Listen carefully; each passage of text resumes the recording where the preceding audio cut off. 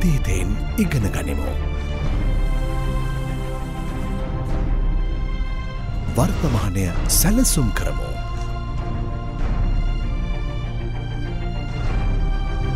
අනාගතය හැඩගස්වමු.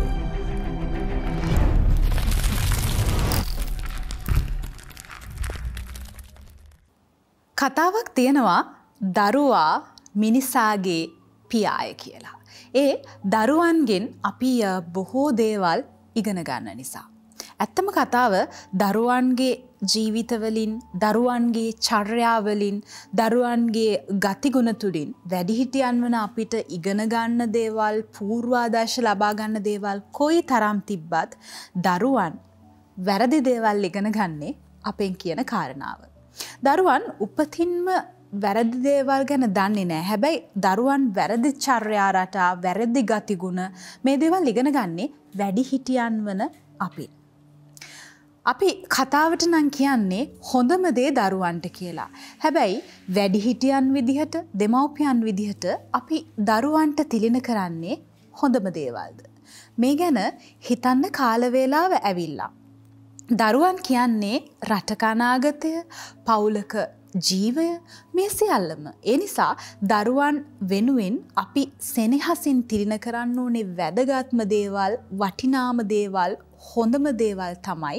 හැබැයි හරිම වෙලාවට හොඳම දේවල් තිරින කරන එකත් බොහොම වැදගත්. බොහෝ වෙලාවට අපි නොකරන්නෙත් ඔය ටිකම තමයි. අපි දරුවන් වෙනුවෙන් හොඳම දේවල් තෝරගන්නවා, වටිනාම දේවල් තෝරගන්නවා. හැබැයි අපි හරිම වෙලාවට ඒ දේවල් දරුවන්ට දෙන්න දන්නේ නැහැ.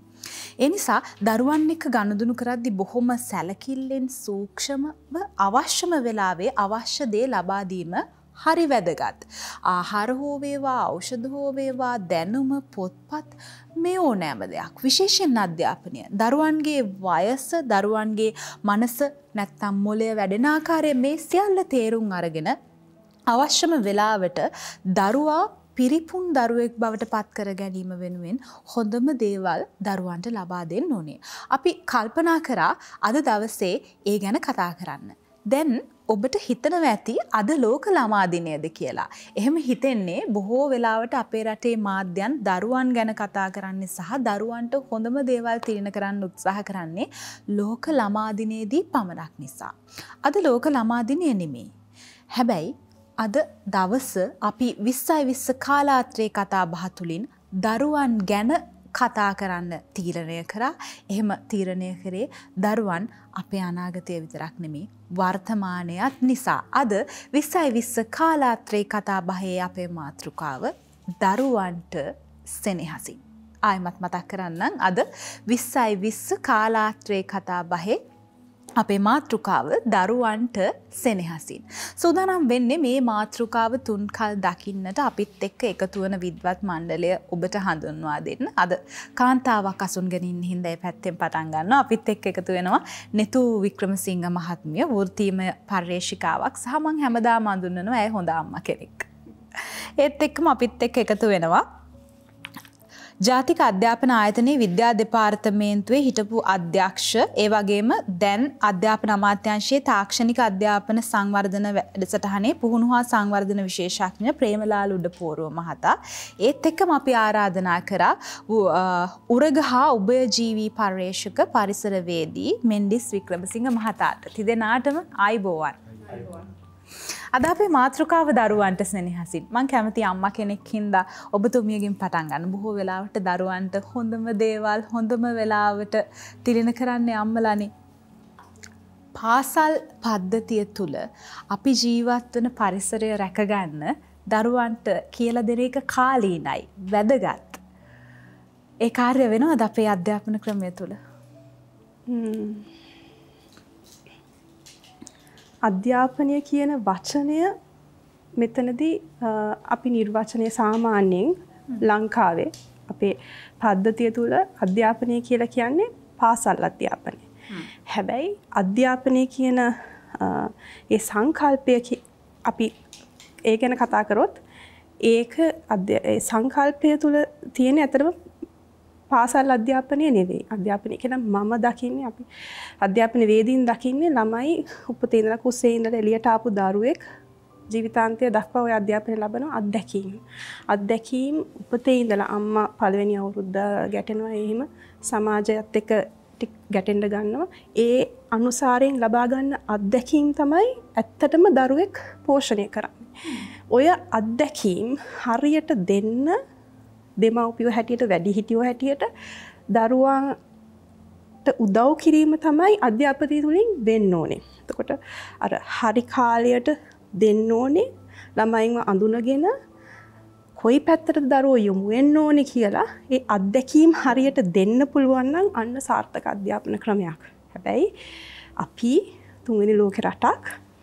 එතකොට අපිට නිදහස් අධ්‍යාපනය ලැබෙනවා නිදහස ලැබෙනවත් එක්කම එදා මෙදාතුරු නිදහස් අධ්‍යාපනයේ නිදහස ගැන අවුරුදු 70ක් විතර අපි දැන් ඇවිල්ලා තියෙන දුරක්. එයින් මිදෙන්න අර අමාරු වෙලා අර ඒ තියෙන ස්ට්‍රක්චර් එකටම හිර වෙලා තාමත් අපි එදා හිටපු තැනම ඉන්නවා. මිදෙන්න අපිට බැරි වෙලා තියෙනවා. ඒකට ඒ තත්ත්වය උඩ අද අධ්‍යාපන ක්ෂේත්‍රයේ දරුවන්ට ඔය කියන හරි දේ හරි වෙලාවට ලැබීමක් නම් සිද්ධ වෙන්නේ නැහැ. මම දකින විදිහට වැරදි දේවල් ගොඩක් නිසා දරුවෝ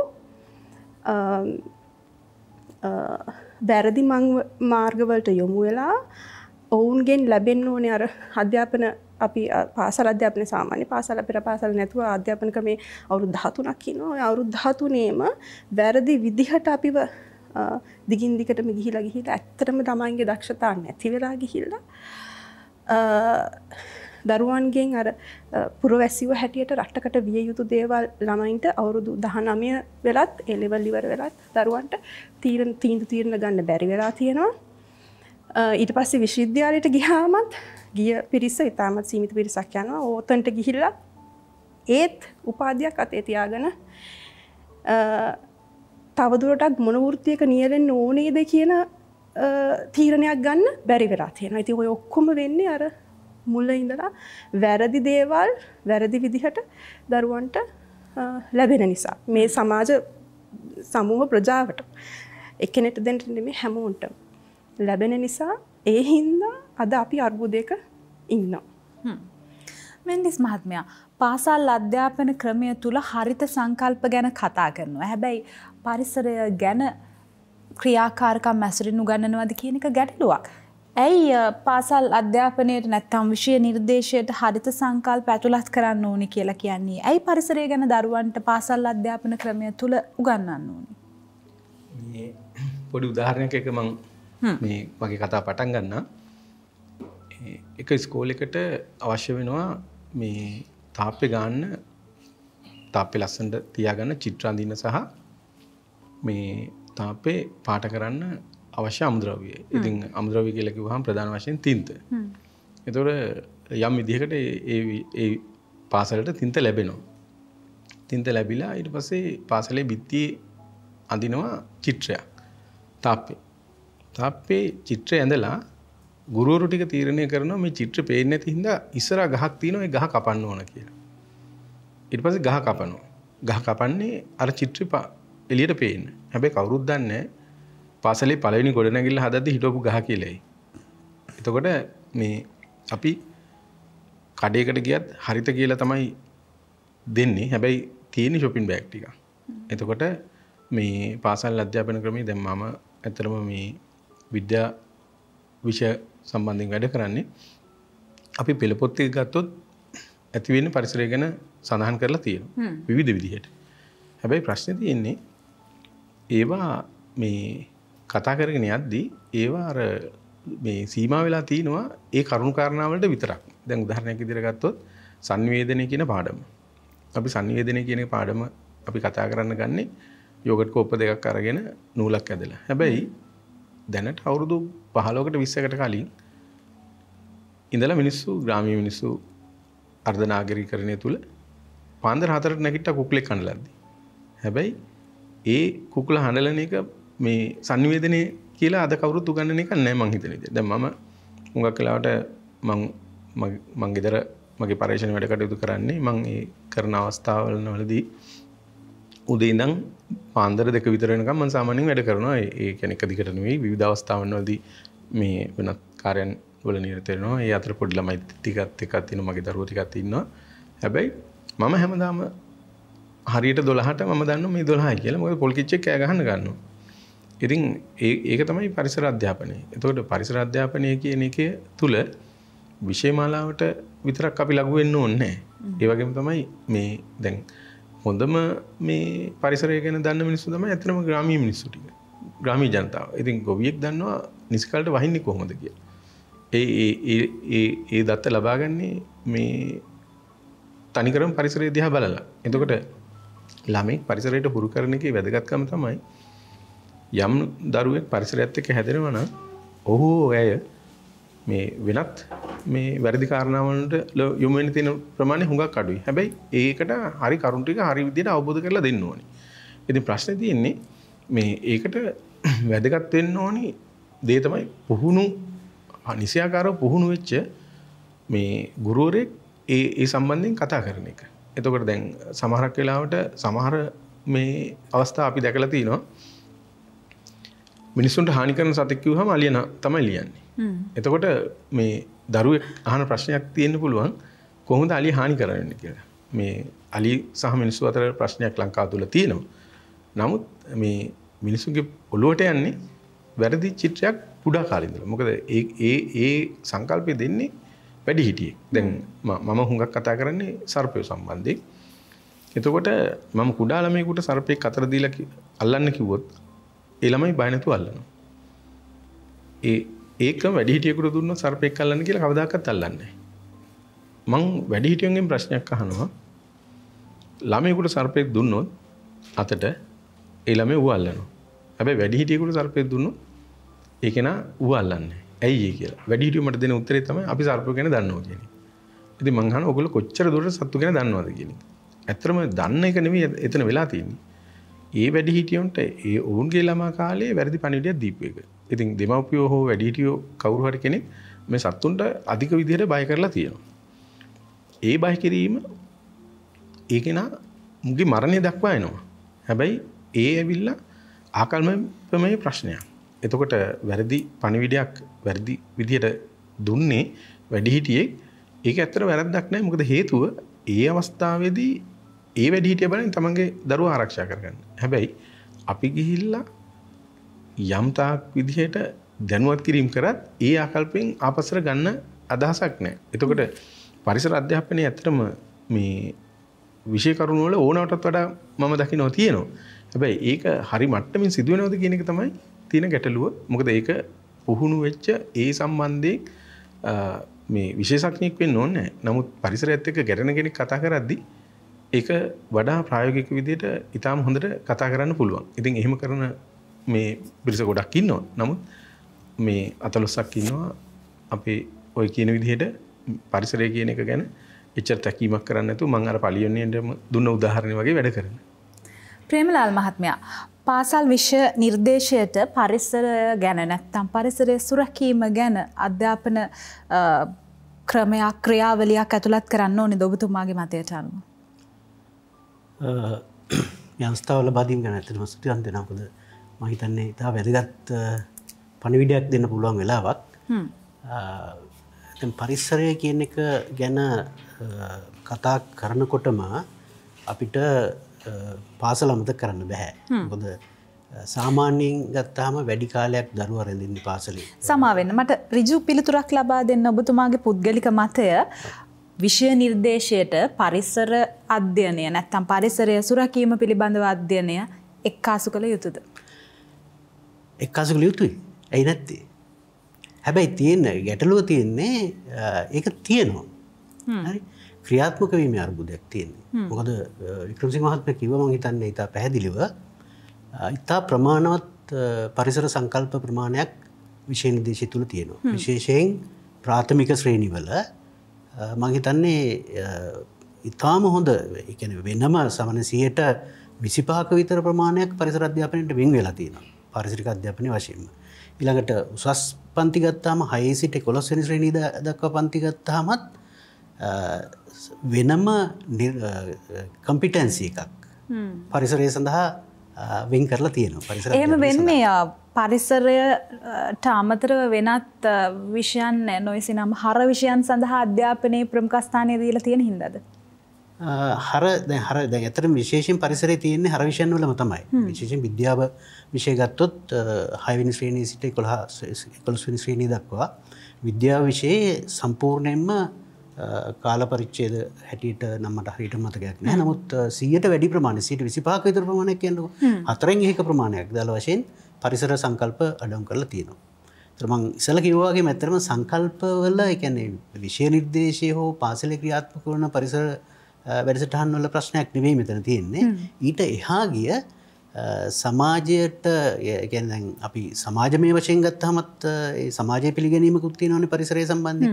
ඒතර මේ වඩාත් පරිසරය ගැන දැනගෙන ඉන ළමයාට සමාජයේ ඉස්සරහා තියෙන තැන සහ ඉන් ඔබට ගිය විෂය කරුණුත් එක්කලා ඉස්සරහට ළමයාට පරිසරයේ තියෙන තැන ගැන පොඩි විෂම බවක් ඉස්සරහදී තියෙන පිළිගැනීම සම්බන්ධයෙන්. සරලව කිව්වොත් පරිසරයෙන් හැදිලා එන ළමයා ඉස්සරහදී ප්‍රතික්ෂේප වෙනවද කියන තැනක අපි ඉන්නවා. මොකද වෛද්‍යවරයාට, ඉංජිනේරුවාට, IT දක්ෂයාට තැනෙන ලෝකයක් ඇවිල්ලා තියෙනවා. ඉතින් පරිසර විශේෂඥයාට තැනක් තියෙනවද කියන ගැටලුව තියෙනවා. මම හිතන්නේ ඒක තමයි පල්ලෙහා මට්ටමේදී පරිසර විෂය ගැනීමට තියෙන මම දන්න පරිදි තියෙන ප්‍රධාන තර්ජනය වෙලා තියෙනවා. හැබැයි එහෙම කිව්වට ඔබතුමත්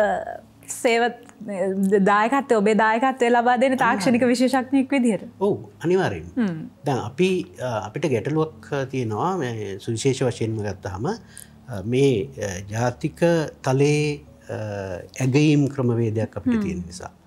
මොකද ඒක ළමයෙකුට තියෙන ළමයාගේ පෞද්ගලික හැකියාවන් ලැබියාවන් අගයන්නට පුළුවන් පරිසරයක් නෙවෙයි ජාතික මට්ටමේ තියෙන්නේ. ඒ හැමෝටම එක ප්‍රශ්න පත්‍රයක් දෙන්නේ. ඒතකොට ඒ එක ප්‍රශ්න පත්‍රය තුල ළමයින්ට තියෙන පෞද්ගලික හැකියාවන් මැනෙන්නේ නැහැ. ඒක අනිත් පැත්තෙන් ගත්තාම හැම ළමයෙකුටම පරිසරය පිළිබඳ හැකියාවක් ලැබියාවකුත් නැහැ. අපිට තියෙනවා සුවිශේෂ කණ්ඩායමක්. ඒගොල්ලෝ ප්‍රගුණ කරන්න පුළුවන් නම් ඒගොල්ලෝ සම්බන්ධයෙන් පරිසරය එක්ක වැඩිපුර වැඩ කරලා ඉවරලා ප්‍රගුණ කරවන්න පුළුවන් නම් ඒගොල්ලෝ පරිසරය සම්බන්ධයෙන් ඉහළ තැනකට යනවා. ඒත් එක්කලම අපේ වගකීමක් තියෙනවා සියලුම දරුවන්ට මූලික වශයෙන් පරිසරය පිළිබඳ හැඟීමක් දැනීමක් ලබා දෙන්න. ඉතින් ඒක විෂයමාලාව තුල සිද්ධ වෙනවා. විෂයමාලාවේ තියෙනවා ඇත්තටම සිද්ධ වෙනවා කියලා කියන්නේ නැහැ. විෂයමාලාව තුල තියෙනවා. නමුත් ඊට එහාගේ විෂයමාලාවට පාලනය කරගත නොහැකි යම් බාහිර සාධක කිහිපයක් තියෙනවා. විශේෂයෙන් මෙතන කිව්වා වගේ ගුරුවරුගේ පුහුණුවේ ගැටලුවක් තියෙනවා. ඊළඟට ඔය මං කියන ඇගයීම් පරිපාටියේ ලොකු ප්‍රශ්නයක් තියෙනවා. ඊළඟට පරිසර විද්‍යාඥයාට අපේ සමාජයේ තියෙන තැන පිළිගැනීම පිළිබඳ ප්‍රශ්නයක් තියෙනවා. මෙන්න මේ වගේ ගැටලු ටිකක් නිසා පරිසර අධ්‍යාපනය කියන එක ඉස්සරහට ගෙන යන්නට පොඩි බාධාවක් මතුවලා තියෙනවා. නෙතු මහත්මිය ඔබ වෘත්තීමය පර්යේෂිකාවක් ඔබ අධ්‍යාපනයෙන් බොහොම ඉහළට ගිහින් තියෙන කෙනෙක්. හැබැයි ඔබ ඍජු තීරණයක් ගන්න ඔබේ දරුවන්ට පාසල් අධ්‍යාපනය ලබා දෙන්නේ නැහැ කියලා ඔබ දරුවන්ට නිවසේ සිට අධ්‍යාපනය ලබා දෙනවා. මේක බොහොම ඍජු තීරණයක්, වෙනස් තීරණයක්, එකාතකට අභියෝගයක්. ඔබ හිතනවාද නිවසේ සිට දරුවන්ට අධ්‍යාපනය ලබා දීම තුළ රාමුවෙන් පිට අලුත් සංකල්ප මවන වෙනස් ආකාරයට ලෝකයේ දකින්න දරුවෙක් තනන්න පුළුවන් කියලා?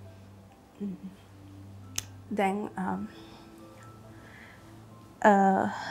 මේ ප්‍රශ්නේදී දැන් උතන මට ප්‍රශ්න ගැටලු කීපයක්ම දකිනවා. එක දරුවව පාසල් යවන්නේ නැහැ කියන ඍජු තීරණය කියන එක. එතකොට මම කලක් ගුරුවරියෙක් හැටියට සේවය කරා. ඊට පස්සේ මම සේවය කරන්නේ නුපුහුණු ගුරුවරියක් හැටියට. සෙසු හැමෝම යන විදිහට වැඩිපුර නිවාඩු තියෙනවා. දවසින් භාගයයි half day. ඔය ඔක්කොම ගැන කල්පනා කරලා පහසු රැකියාවක් තමයි මම මුලින්ම තෝරගන්නේ. ඊට පස්සේ ඒ දරුවෝ නැති කාලේ. එතකොට මමත් සෙසු හැම කාන්තාවක් වගේම උගන්වන්න ගත්තේ දැනගෙන නෙමෙයි. මට උගන්වපු විදිහට මම උගන්වනවා. මම දැකපු විදිහට මගේ ගුරුවරු මට උගන්වපු විදිහට ඒකයි උගන්වන විදිහ කියලා මම එතෙක් දැනගෙන හිටියේ නේ අධ්‍යාපනය කියලා මෙහෙම විෂයක් තියෙනවා. මෙහෙම සංකල්පයක් තියෙනවා. උගන්වන්න ඉගෙන ගන්න ඕනේ කියලා දැනගෙන හිටියේ නැහැ. නමුත් එදා මගේ විදුහල්පතිතුමා මට කිව්වයින් පස්සේ මම ඒ ගැන ඉගෙනගෙන ඊට පස්සේ තමයි මට දරුවෝ ලැබෙන්නේ. එතකොට මං අධ්‍යාපනය ගැන ඉගෙන ගත්තාම උගන්වන විදිහ දැනගත්තාම මං එදා කරපු දේ කොච්චර වැරදි සහගතද අර පාසලක ඇත්තටම ගුරුවරු අතින් වෙන වැරදි ක්‍රියා දුටුවාම ඇත්තටම ළමයින්ගේ මනස තේරුම් ගන්නේ නැහැ. වර්ධන අවස්ථා දැක ගන්නේ නැහැ. ඊට පස්සේ ඇත්තටම නව සොයා ගැනීම එක්ක එනකොට දැන් ලෝකේ වෙන රටවල් පර්යේෂණ කරලා නව සොයා ගැනීම කරලා තියෙනවා දරුවන්ගේ වර්ධනය මනස එඩියුකේෂන් සයිකොලොජි හැම පැත්තෙම. ඒ කිසිම දෙයක් අපේ රටට ඇප්ලයි වෙන්නේ නැහැ කියලා. කියන්නේ අපේ සිලබස් එකේ ක්‍රියාත්මක වෙන්නේ නැහැ. නොවෙන්න හේතුව වෙනවා. මෙතුමා කිව්වා වගේම ඒවා දීලා තියෙනවා. නමුත් ගුරුවරු නුපුහුණු වීම තුළ ළමයාත් එක්ක කෙලින්ම ගැටෙන්නේ ගුරුවරි. ඒ ගුරුවරුන්ගේ නොදැනුවත් බව නිසාම දැන් සාමාන්‍යයෙන් ගුරුවරයෙක් පන්තියකට යන්න ඉස්සලා පාඩමක් ළමයෙක්ට දෙන්න ඉස්සලා ඊට කලින් ඒක ප්ලෑන් කරලා ඉන්න ඕනේ. ඒක ගැන හරි අවබෝධයක් ලබාගෙන ඉන්න ඕනේ. ගන්න පුළුවන් දැනුම් හැම තැනින්ම ලබාගෙන තමයි ඒක දරුවට සංකල්පය දෙන්න ඕනේ. ඒතර පන්තියක ඉන්න ළමයි 40ක් ඔය 40 විදිහකට හිතන්නේ. එතකොට ඔය සිලබස් එකේ ගුරුවරුන්ට දීලා තියෙන අත්පොතේ පැහැදිලිව පළවෙනි මුලින්ම හැම පාඩමක් පටන් ගන්නගෙන මේ කියලා තියෙන දේවල් වලට රාමු වෙන්න එපා. ගුරුවරයාට නිදහස තියෙනවා අදාළ සංකල්පය දරුවාට තේරුම් යන පරිදි හොඳින් ඒක ලබා දෙන්න. එතකොට එක එක ගුරුවරු තියෙන විද්‍යාව ගුරුවරු 12000ක් විතර ඉන්න මං හරිනම්. ඒ 12000 විදිහකට තමයි ඒ එකම සංකල්පය දකින්න පුළුවන්. එතකොට කොයිම වෙලාවකවත් එකම සංකල්පයක් විද්‍යාව පොතේ අහවල් පාඩම ඔය තියෙන ළමයි ඔක්කොන්ටම එකම විදිහට උගන්වන්න බෑ. නමුත් ඒ දැනුම ළමයින්ට සම්ප්‍රේෂණය වෙන්නේ ගුරුවරිය මත ඒක තීරණය වෙන්නේ Taman දන්න දේවල් අනුව. එතකොට ඒ දේවල් වැරදි විදිහට ළමයින්ට සම්ප්‍රේෂණය වෙනවා දැකලා අපි සෝවාන් පුරුෂයා මම තීරණයක් ගන්නවා. ඒ කියන්නේ මේන් ළමයින්ව ඇත්තටම ළමයින්ට ඥාන වලින් කොටසක් හම්බ වෙනවා. මල්ටිපල් ඉන්ටෙලිජන්සස් කියලා දේවල් තියෙනවා. එතකොට මේ දේවල් මැකීමේ අවුරුදු 13ක් තුල ළමයා මකනවා දැකලා ඒ තුල අපේ දරුවන්ට තීන්දුව తీරන ගන්න නිර්මාණාත්මක හැකියාවන් ගැනීමේ හැකියාව දරුවන්ගේ අවුරුදු 13ක් ඒ ලෙවල් ඉවරලා එන ළමයින්ගේ දැකලා ඊට වඩා අපි දෙන්නට අපේ දරුවන්ට සාධාරණයක් කරන්න පුළුවන් ඔවුන්ගේ නිපුණතා දක්ෂතා අනුව ඉදිරියට යොමු කරන්න පුළුවන් කියලා දුටුව නිසා අපි හිතලා බලලා ගත්ත තීරණයක්. එතකොට ඒ අනුව ඔවුන් දැන් එක් අවදිවල ඉන්නවා. ඔවුන් ළමයින් එක ගැටෙනවා. ගෙදර ඉන්න නිවසේදී කිව්වට නිවසේ නෙමෙයි ඔවුන් ඉන්නේ. ඒක අර හෝම් ස්කූලින් කියන සංකල්පය. ඒ කියන්නේ බිත්ති 4ක් අතර ඇතුලේ මේ හිර කූඩුවක් අස්සේ ඉන්නවයි කියන එක නෙමෙයි. මේ ළමයි සමාජයට යනවා. ඒ කියන්නේ ළමයි මිනිස්සු අපි හැමෝත් එක්කම ගැටෙනවා සමාජයත් එක්ක සාමාන්‍ය පරිදි. ඔවුන්ට සමහර වෙලාවට පාසල් යන දරුවෝ ඒ අර ඉන්න කාලේ තමන්ගේ පියර්ස්ලත් එක්ක කියන්නේ සම්බයසයත් එක්ක ගැටෙන කාලය වැඩි. මූන්ට එහෙම ගැටීමක් නැති වෙන්න පුළුවන්. නමුත් සමාජාශ්‍රය හම්බ වෙනවා. නමුත් එකම වයසේ කට්ටිය නොවෙන්න පුළුවන්. අර ඉහළ සිට පල්ලෙහාට දක්වා. අර ගොඩාක් ඊට වඩා වපසරිය වැඩි උන්ට මිනිසුන් සම ගැටෙන්න දකින්නවා. ඒගොල්ලෝ විවිධත්වයක් දකින්නවා. එතකොට වෘත්තීමේ විවිධත්වයක් දකින්න වෘත්තීන් තෝරගන්නේ අපි කියපු මේ අපි පරිසරවේදීන් ඒ හින්දා පරිසරයත් එක්ක ගැටෙන්න ඕනේ. එහෙම අපි කවදාවත් මේ වයි ඉන්න ඕනේ කියලා නෑ. නමුත් අපි ඔවුන්ගේ දක්ෂතා අඳුනාගෙන තියෙනවා.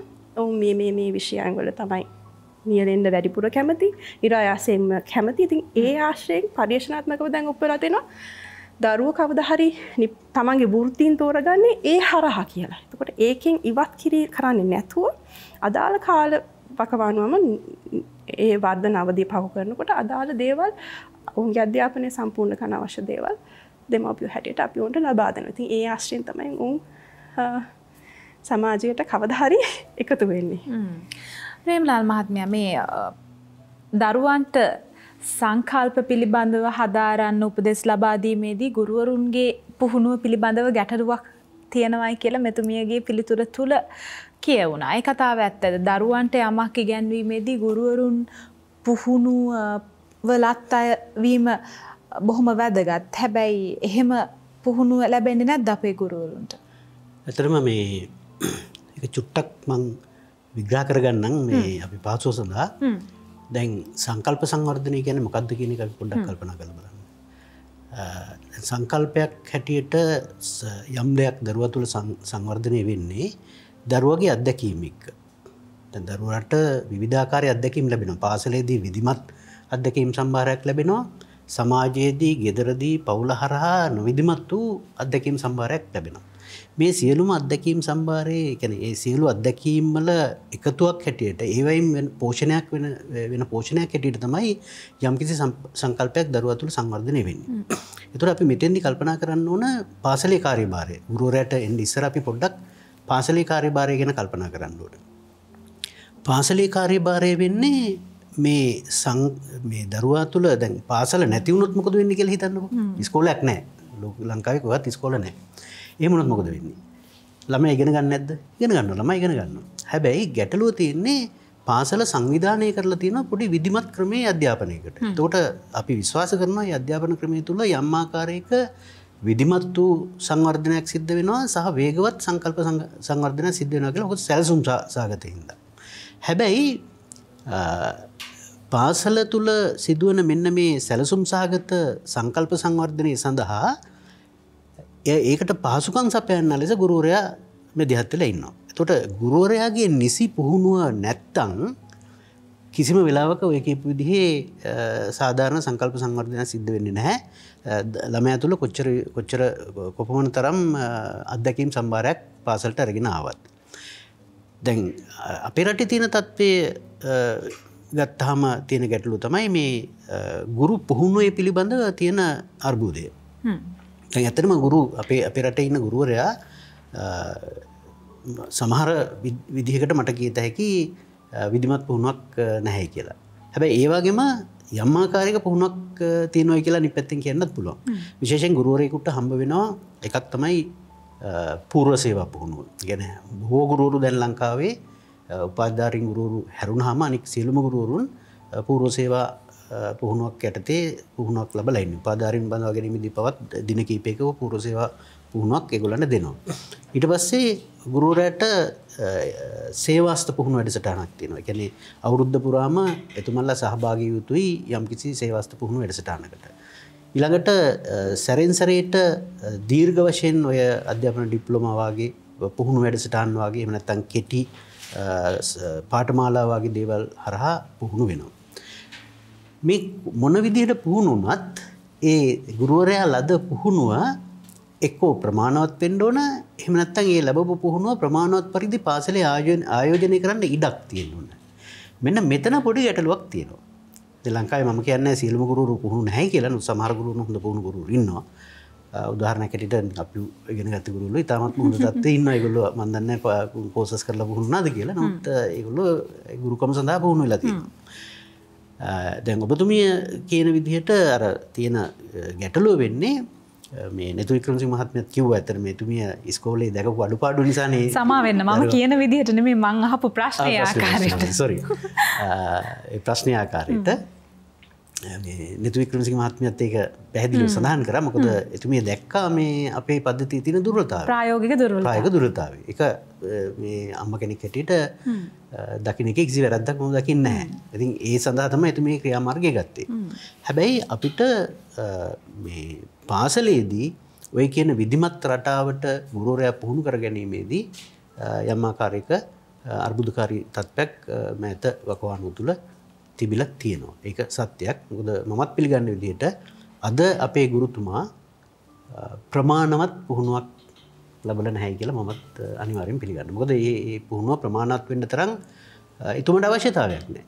ගුරුවරයාට පුහුණු වෙන්න අවශ්‍යතාවයක් නැහැ මේ තියෙන රටාව තුළ. මොනවා හරි දෙයක් කියලා දීලා මාසෙ ගත කරපුවාම මාසෙන්තිමට කීයක් හරම්බ වෙනවා. ඒ වගේම එතුමාට ඇගීමක් නැහැනේ. හොඳට ඉගෙනනවයි කියලා. හරි. හොඳ ළමයි කණ්ඩායමක් බිහි කරලා හොඳට ඉගෙනනවයි කියලා එතුමාට මේ නිල මට්ටමේ ඇගීමක් හම්බෙන්නේ නැහැ. ඒ වගේ ගැටලු ටිකක් තියෙනවා. ඊළඟට මේ පුහුණුව ලබා ගත්තයි කියලා එතුමාට එතුමාගේ වෘත්තීය මට්ටමේ ඉහළට යාම සඳහා ලොකු ඉඩක් හම්බ වෙන්නේ නැහැ. ඒ නිසා මේ පැත්තෙන් ගත්තාම ගුරුවරයා කල්පනා කරනවා ඇයි මට මේ මෙච්චර හොඳ පුහුණුවක් අවශ්‍ය වෙන්නේ කියලා. ඒ වගේ ගැටලු කිහිපයක් තියෙනවා. නමුත් මම පිළිගන්නවා පුහුණුවේ ප්‍රමාණවත් බවක් නැතිකමක් අපේ රටේ ගුරු සම්බන්ධයෙන් තියද අපි පුළුවන් තරම් උත්සාහ කරන ඒක උපරිමයි කරන්න. අපි මේ දවස්වල යෙදලා ඉන්න ව්‍යායාමෙත් ඒකමයි. 2020 කාලාත්‍රේ කතාබහත් එක්ක ඔබ එකතු වෙලා ඉන්නේ. අද අපි කතා කරන්නේ දරුවන් ගැන. දරුවන්ට සෙනෙහසින් තිරින කළ යුතු දේවල් පිළිබඳව කතා කරනවා 2020 කාලාත්‍රේ කතාබහ තුළ. තව වැඩසටහන ආරම්භ කරා පමණයි බොහෝ දේවල් කතා කරන්න තියෙනවා. හැබැයි ඒ සියල්ලට මත්තෙන් විරාමයක් අවශ්‍යයි.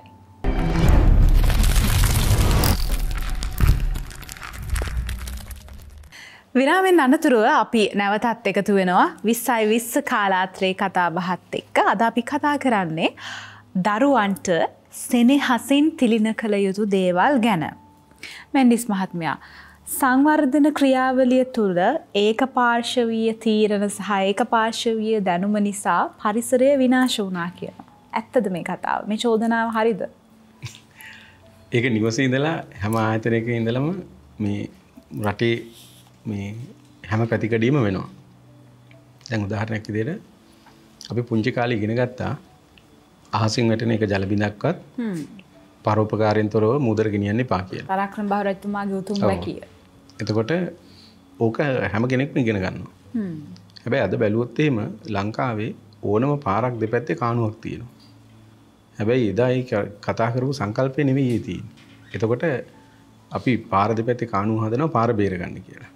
ඉතින් මේ මෑතකත් ඕක පිළිබඳව මේ දැන් අතන සති දෙකකට කලින් නකල්ස් කඳු කරේ මේ ඊටාම සංවේදී කලාපේ සංවර්ධන කටයුත්තක් කරනවා. පාර හදනවා. මේ සංවර්ධනය වෙන්න ඕනි, පාරවල් හැදෙන්න ඕනි. පාරක් හැදුනොත් තමයි ඊතුරු දේවල් සියල්ල ඒ හරහා වෙන්නේ. හැබැයි වැදගත්ම සංවේදී කලාපය, ඒ කියන්නේ මීටර් 800,000 දක්වා කලාප මේ වැස්සත් එක්ක හුඟක් වතුර එනවා. ඉතින් ඒ වතුර බහින්න සලස්සන්න ඕනි. ඉතින් ඒ හින්දා මේ පාර දෙපැත්තේ කානුවක් හදනවා. හැබැයි කානුව හදලා අහසින් වැටෙන හැම ජල බිඳක්ම වේගයෙන්ම ලොකු වතුර පාරකට මුදා හරිනවා. හැබැයි එතන අපි ඉගෙනගත්තු සංකල්ප නැහැ. එතකොට අපි හරියට සංකල්පය ඉගෙන ගත්තා නම් අපි හරියට දේවල් ටික මේ ඉගෙනගත්තු දේවල් ප්‍රායෝගිකව යෙදුවා නම් මේ අර්බුද වෙන්නේ නැහැ. ඒතකොට මම විශ්වාස කරනවා ලංකාව අපි ගත්තොත් රත්නපුර, නුවරඑළිය මේ වගේ තැන්වල වර්ෂාපතිනේ තියෙනවා. හැබැයි දවස් 5ක් වැස්සේ නැත්තම් ලොකු වතුර පාරවල වතුර නැහැ. හැබැයි පුත්තලමේ කානුවේ මුළු අවුරුද්දම වතුර තියෙනවා. එච්චර වෙල්න මේ ප්‍රදේශයේ. එතකොට අපි දරුවට උගන්වනවා මේ විවිධ පරිසර සංකල්ප. හැබැයි මේ දරුවා ඉගෙනගෙන ගිහිල්ලා වැඩිහිටියෙක් වුණාට පස්සේ ඒ සංකල්ප මතක නැහැ. ඇත්තටම එයා ප්‍රායෝගිකව වැඩ කරද්දී ඒවා ක්‍රියාවට නංවන්නේ. එතකොට මම දැන් සති දෙකකට කලින් කරපු කතාවේදී මම මේ ව්‍යාපෘතිය බාර මේ ඉංජිනේරුවරියකින් කතා බහ කරලා මම ඇහුවේ මේකට විසඳුමක් නැද්ද? කිසි කලක විසඳුම් ගන්න බලන්නේ අර ඉගෙනගත්තු දේම තමයි කරන්නේ. හැබැයි පාරවල් ඕන විදිහකට ඕන වෙලාවක හදන්න පුළුවන්. මධ්‍ය කඳු කරේ එක කොටසක් නැති වුණොත් ඕවා මොනම හෝ පරිසරයේ කොටසක් නැති වුණොත් ඒක අපිට ආයි හදන්න බෑ. ඒතොර එතන ඉන්න සුවිශේෂී ජීවීන් කොටස. උන්යි ලෝකෙ කොහෙවත් නැහැ. ඊටම කුඩා අපසිරියක ඉන්නේ. ඒතොර අපි කතා කරද්දී මේ ඇතර පරිසර වේදීන් සහ සංවර්ධනය කියන එක දෙපැත්තක් විදිහට තමයි මිනිස්සු සලකන්නේ. පරිසර වේදීන් කියන්නේ සංවර්ධනයේ කඩාකප්පල්කාරී පිරිසක් කියන එක. ඇතර එහෙම දෙයක් නැහැ. අපි දකින්නේ අද ගැන නෙවෙයි. අපි දකින්නේ ගොඩක් ඉස්සරහා ගැන. ඒකම අපි දකින්නේ එක පද්ධතියක් නෙවෙයි. අපි දකින්නේ මේ සියලුම පද්ධතීන් රඳා පවතින්නේ වැදගත්ම දේ පරිසරයේ තිබුණොත් කියන එක. එතකොට වතුර අපිට වැදගත් වෙන්නේ වතුර තිබුණොත් විතරයි. වතුර අපිට වැදගත් වෙන්නේ වතුර පරිහරණය කරන්න පුළුවන් වුණොත් විතරයි. එතකොට දැන් මේ ආයතනයේට මීටර් 50ක් යහින් වතුර කානුවක් තියෙනවා. කවදාකවත් ඔකින් අපිට වතුර එකක් බොන්න බෑ. හැබැයි මීට අවුරුදු 20කට කලින් 30කට කලින් අපේ දෙපාවක කුවියක් වතුර බිව්වා. මමත් පොඩි කාලේ එහෙම බීලා තියෙනවා. මගේ කුඩා කාලේ. හැබැයි අද අපිට ඒක කරන්න බෑ. අද අපිට මේ පාවහන් ආවරණය කරගෙන නැතුව අපිට වතුර වලකට බහින්න බෑ. එවැනි තත්ත්වයක් තියෙන්නේ. ඉතින් දැන් පරිසර සංකල්ප ඉගෙනගත්තු පළියට ඒවා ක්‍රියාත්මක වෙන විදිහ වෙනස් කරමින් ඒවා ගැන අවබෝධයක් නැතුව මේ වැඩේ කරොත් හැමතැනම වෙන්නේ ඔය කියන ප්‍රශ්නේ තමයි. ඉතින් දැන් මම ඇත්තටම කියන්නේ අපි ඉගෙනගත්ත සංකල්ප හෝ වේවා ඉගෙනගත්ත දැනුම හෝ වේවා ඒක ප්‍රායෝගිකව යම් යම් ක්‍රියාකාරකම් වල වෙනස් කරන්න සිද්ධ වෙන්න පුළුවන් වෙනස් භූමියන් තුල. එතකොට කන්දක අපි වැඩ කරන විදිහකට නෙවෙයි අපිට තනි භූමියක වැඩ කරන්න වෙන්නේ. ඉතින් එතනදී වැදගත් වෙන්නේ ප්‍රායෝගිකත්වය. ඉතින් දැන් අපි ගත්තොත් එහෙම පරිසරය ගැන අපි කුඩා දරුවෙකුට කතා කරනවා නම් කුඩා දරුවෙකුට උගන්වනවා නම් අපේ පෙළ පොත්වල වල සමහරක් වෙලාවට වර්ෂාවනාන්තර ගැන උගන්වනවා. හැබැයි ඒ වර්ෂාවනාන්තර ගැන අමුතුවෙන් උගන්වන්න දෙයක් නැහැ රත්නපුර මතුගම පැත්තේ ශිෂ්‍යයෙකුට. මොකද ඕන් ඉන්නේ වර්ෂාවනාන්තර. එතකොට ඒක නිරන්තරයෙන්ම උන් විඳිනවා. නමුත් මේ අපි ශුෂ්ක කලාපේ පැත්තට ගියොත් ඔවුන්ට ඒ අවස්ථාව නැහැ. එතකොට ඔවුන්ට තමයි ඒක ගෙනල්ලා මේ විඳින්න දෙන්න ඕනේ අවස්ථාව දෙන්න ඕනේ. ඉතින් මේ පරිසරයත් එක්ක හරියට පරිසරය කියන්නේ මොකද්ද කියන එක ගැන අවබෝධයක් ආවොත් ඒ ළමයා කවදාකවත් මේ ටොපික් වල එකක් බිමට දාන්න නැති වෙයි. හැබැයි මේ අපි වැඩිහිටියෙක් වුණාට පස්සේ ඒ කියන දේවල් සම්පූර්ණයෙන්ම අමතක කරන එක තමයි අපේ තියෙන ප්‍රධානම ගැටලුව. ඉතින් ඒ ගැටලුව ඇත්තටම ගැටලුවක් කියලා තියෙන්නේ අපි යම් කිසි විෂයක දැනුම විතරයි ගන්නෙ. ඒකේ තියෙන මේ ඇත්තටම දක්ෂතාවයන් සහ ඒකේ තියෙන මේ ආකල්පමය පැත්ත අපි උකහා ගන්න. එතකොට වැදගත් වෙන්නේ දැනුම සහ හැකියාවන් වගේම ආකල්ප කියන එක තමයි ගොඩක්ම වැදගත් වෙන්නේ. එතකොට අපිට හොඳ ආකල්පයක් තියෙනවා නම් අපි ගන්න දැනුම ඇත්තටම ප්‍රායෝගිකව ක්‍රියාත්මක කරන්න පුළුවන්. ප්‍රේමලාල් මහත්මයා ප්‍රවේණිගත දැනුමට අභියෝග කරමින් අලුත් සංකල්ප දරුවන්ට උගන්වන්න ගිහිල්ලා අපේ පරණ වටිනා දේවල් දරුවන්ගෙන් ඈත් කරන්න ගිහිල්ලා අපි හිතාමතා ගැටලු ඇති කරගත්තා කියලා කෙනෙක් චෝදනා කරොත් ඒකේ වැරද්දකුත් නැහැ. දැන් අපිට මතකයි ඉස්සර අපි පොඩි කාලේ ලොරියක් තියෙනවා. ලොරිය ගහලා තිනවා සියරට දේ සිරිසැපදේ කියලා. දැන් ඕක අපේ අතීතයේ තිබිච්ච දෙයක් නේ. අතීතයේ අපි ගාව තිබිච්ච එක ප්‍රවේණිගතව දැන් අපිට ප්‍රවේණිගත වූ දැනුමක් හැටියට සලකන්න පුළුවන්. දැන් අපිට ඒක අපහ ඕන වෙලා තියෙනවා. එතකොට ඒ ප්‍රවේණිගත වූ අපි ළඟ තිබිච්ච අපි හිතමුකෝ දැනුම කියලා. ඒක කවුරු හරි එළියට අරන් ගිහිල්ලානේ. ඔය හරි රටකට ජපානයට හරි චීනට හරි කොහාට අරන් ගිහිල්ලා. හරි දැන් ඒගොල්ලෝ අපිට මේක විකුණනවා. එක එක ආකාරවලින්. හරි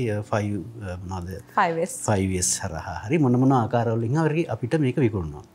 එතකොට ඔබතුමිය අහපු විදිහටම ඒ ප්‍රවේණිගත දේවල් ඒ විදිහටම අපිට දැන් පාවිච්චි කරන්න බැරි වෙයි. මොකද දැන් සියරට දේ සිරිසැපදේ කියන එක දැන් ඇවිල්ලා තියෙන වෙන පෙනුමකින් වෙන මුහුණුවරකින්. දැන් සරල උදාහරණයක් ගත්තොත් දැන් අපි කියනවා තමුන්ගේ ගෙවත්තේ තියෙන ආහාරය ගන්න කියලා, කන්න කියලා. මොකද අපේ කාබන් පිය සටහන පිළිබඳ අර්බුදයක් තියෙනවා. දැන් හැම කෙනෙක්ම තමුන් කරන ක්‍රියාකාරකම් හරහා පරිසරයට කාබන් ඩයොක්සයිඩ් නිදහස් කරනවානේ. මේ නිදහස් කරන කාබන් ඩයොක්සයිඩ් නිසා තමයි මේ ගෝලීය අර්බුද පාරිසරික අර්බුද ගොඩක් දැන් ඇති වෙලා තියෙන්නේ. ඒ නිසා බොහෝ රටවල් දැන් උත්සාහ කරනවා මේ පුද්ගලබද්ධව එහෙම නැත්නම් පුද්ගලයන් විසින් කරන ක්‍රියාකාරකම් කළමනාකරණය කරමින් ඒගොල්ලෝ පරිසරයෙන් නිදහස් කරන කාබන් ඩයොක්සයිඩ් ප්‍රමාණය අඩු කරගන්න. ඒ අඩු කරගැනීමේ එක උත්සාහයක් එහෙම නැත්නම් එක ක්‍රමවේදයක් හැටියට තමුන්ගේ වත්තේ තියෙන ආහාරය ගන්න කියලා කියනවා. මොකද නැත්තම් අපි පාකිස්තානෙන් ඇපල් ගේනවා එහෙම නැත්නම් කොහෙන් හරි තව රටකින් මොනවා හරි ඇපල්ම කතා කරන්නකෝ. ඇපල්ද පැපල්ද කියලා ප්‍රශ්නයක් එනවා. දැන් ඇපල් ගේන්න යන වියදම සහ ඒ ගෙනීමේ ක්‍රියාවලිය ප්‍රවාහනය කියන ක්‍රියාවලිය තුළ පිටවන කාබන් ඩයොක්සයිඩ් ප්‍රමාණය ගත්තාම ඒකෙන් පරිසරයට එකතු වෙන මේ කාබන් ඩයොක්සයිඩ් ප්‍රමාණය ඉතාමත් ඉහළ. නමුත් ඒ වෙනුවට අපි අල්ලපු වත්තෙන් හරි හොරකම් කළ පැපල් ගෙඩියක් කෑවා වුණත් ඒක මම හිතන්නේ පරිසරාත්මකව අපිට ලාභදායකයි. දැන් අර මම කියපු සියරට දේ සිරිසැපදේ කියන සංකල්පයම තමයි අලුත් මුහුණුවරකින් දැන් අපිට මේ ඇවිල්ලා තියෙන්නේ. ඒක නිසා සම්ප්‍රදායික දැනුම ඉතාමත් අත්‍යවශ්‍යයි. මම හිතන්නේ සම්ප්‍රදායික දැනුම පිළිබඳව මේ මෑත කාලේදී ලොකු පිබදීමක් ඇති වෙලා තියෙනවා. මම හිතන්නේ විශ්වවිද්‍යාල මට්ටමේ විවිධ පරීක්ෂණ කරනවා. දැන් ඔබ දැක්කා මේ ඊපෙරේදා අපේ වැඩිනායක මේ තුමා මේ කොහරි මේ එඩින්බරෝ හරි කොහරි ගිහිල්ලා මේ එතුමාලගේ සම්ප්‍රදායිකව තිබිච්ච යම් දේවල් පිළිබඳව හොයා බලන ගතියක් තියෙනවා. දැන් ඒගොල්ලන්ට යම්කිසි වටිනාකමක් ඇවිල්ලා තියෙනවා දැන්. ඒ මොකද ඒ දැනුම අපේ සංවර්ධන ක්‍රියාදාමය හරහා එහෙම නැත්නම් සංවර්ධන ක්‍රියාදාමය සඳහා යම්කිසි ආකාරයක ප්‍රයෝජනට ගන්න පුළුවන්. හැබැයි මම විශ්වාස කරන විදිහට අපි ඒ සඳහා දැන් යම් යම් ආයතන මට්ටමින් යම් යම් උනන්දු වීම ඇති වෙලා තියෙනවා. නමුත් ඒක ප්‍රමාණවත් නොවේ කියලා හිතනවා. ඒ පිළිබඳ පරිශ්‍රණ ප්‍රමාණවත් මදි කියලා මට හිතෙනවා. ඒ නිසා අපි කළ යුතු දෙයක් තමයි පෙර දැනුම පුළුවන් තරම් විමර්ශනය කරන්න ඕන. ඒක ඒ විදිහටම අපිට පාවිච්චි කරන්න බැරි වෙයි. හැබැයි අදට ගැළපෙන පරිදි ඒක යම් ආකාරයකට සකස් කර ගැනීමක් අපිට කරගන්නට අවශ්‍ය වෙනවා. අනිවාර්යයෙන්ම පාරම්පරික දැනුම අපිට අවශ්‍ය වෙනවා. නේතු මහත්මිය අම්මා කෙනෙක් විදිහට ඔබ පාරම්පරික දැනුම දරුවන්ට ලබා දෙන්නේ කොහොමද? මොනවද ඔබ ඒ සඳහා භාවිතා කරන උපක්‍රම? දරුවන් අපි කියන දේවල් එකෙල්ලෙම බාර ගන්න සූදානම් නැහෙනි. දරුවන් වෙනස්. කොහොමද ඔබ පාරම්පරික දැනුම අපේ දේවල් දරුවන්ට කියලා දෙන්න උත්සාහ කරන්නේ? මොනවද ඔබ භාවිතා කරන උපක්‍රමයේ වෙනුවෙන්? පාරම්පරික දැනුම භාවිතා කරනකොට දැන් අපේ පවුල ගත්තම පවුලේ ඉඳලම වෙනත් පවුල් වගේ නෙමෙයි. අපේ ගෙදර ආච්චිලා සීයලා 6 දෙනෙක් ඉන්නවා. එතකොට මේ දැනුම බොහෝ පාරම්පරික දැනුම අපි ලබා ගන්නෙත් අපේ වැඩිහිටියන්ගෙන්. එතකොට මේක දරුවන්ට ලබා දෙන්න පුළුවන් හොඳම විදිහක් තමයි වැඩිහිටියෝන්ගේ ලබාගත් අත්දැකීම් මේ අර වෙන කාගෙන්වත් තුන්වෙනි පාර්ශවයක් හරහා නෙමෙයි. තනිකර ඔවුන්ගේ මුවින්ම සමහරක් වෙලාවට අතීතයේ රැඳිච්ච කතන්දර මිත්තණියන්ගෙන් ලබා ගන්න පුළුවන් සමහරක් ඒවා මගේ මිත්තණියක් ඉන්නවා 1900 යුද්ධ දෙවනි ලෝක යුද්ධ සංග්‍රාමයේ කියන්නේ ඒ අත්විඳපු ඒ අත්දැකීම් ඔවුන් ලබාගත් විදිහට ඇත්තටම දැනට ඒ මතකයන් ආවර්ජනය කරනවා. එතකොට කිසිම පොතකින් ලබා ගන්න බැරි දැනුම් සම්භාරයක් ඔවුන්ගෙන් ලැබෙනවා. ඉතින් පළවෙනි දේ තමයි ඔය දැන් දරුවන්ට මම ඔය සමහරක් වෙලාවට මව් බසින් කතා කරන්න පුරුදු කිරීම. අපි භාෂාව කියන දේ දරුවෝ ඇත්තටම ඉගෙන ගන්නේ 50%ක් ඔවුන්ගේ ජාන වලින් ලැබෙනවා. 50%ක් අපි කියනවා සමාජ ආශ්‍රයෙන් හම්බෙන දෙයක් කියලා. අපේ දැන් බොහෝ මධ්‍යපන්තික පවුල් මම දකින මේ දෙයක් තමයි දරුවන්ට ඉංග්‍රීසි භාෂාවෙන් කතා කරන්න උගන්වනවා. මේ ඉංග්‍රීසි භාෂාව දැනගන්න ඕනේ ඇත්ත. මේ ඇත්තටම ස්කිල් එකක්. සහ ජාත්‍යන්තර භාෂාව ඒක දැනගන්න ඕනේ. නමුත් පුංචි දරුවෙක් එළියට ආවම අපි ගෙදර අපි සිංහල භාෂාව නම් මව් භාෂාව වැඩිපුර පාවිච්චි වෙනවා නම් එතනදී ඉංග්‍රීසි භාෂාව හඳුන්වලා දෙන තුරින් ඒ දරුවා තුළ මානසික මම දකිනවා සුපීරියර්. ඒ කියන්නේ ඒක වඩා හොඳයි අපේ සිංහල භාෂාවට වඩා. එතකොට ඒ දරුවෝ අර යන්තමින් සමහරක් වෙලාවට ඉංග්‍රීසි භාෂාව කතා කරාට ඔවුන්ට ඊට පස්සේ අර මිත්තනියන් හම්බුනහම ගමේ ගියාම ගමකට ගියාම වෙනින් තැනකට ගියාම ලබා ගන්න පුළුවන් දැනුම් සම්භාරය ඔවුන්ට එතනදී හම්බ වෙන්නේ නැහැ. එතකොට මේ අඩුව පුරවන්න අපි දෙපළ දෙමාපියන් හැටියට එකක් ඔවුන්ව ඒ සිංහල භාෂාව මව් භාෂාවෙන් කතා කිරීමත් එක්කම අපි යන නිතර අපි රටේ විවිධ ප්‍රදේශවලට යනවා ඒ යන අතරතුර ලබා ගැනීම අත්දැකීම් එක්ක ඔවුන් නිරායාසයෙන්ම අහන ප්‍රශ්න තියෙනවා.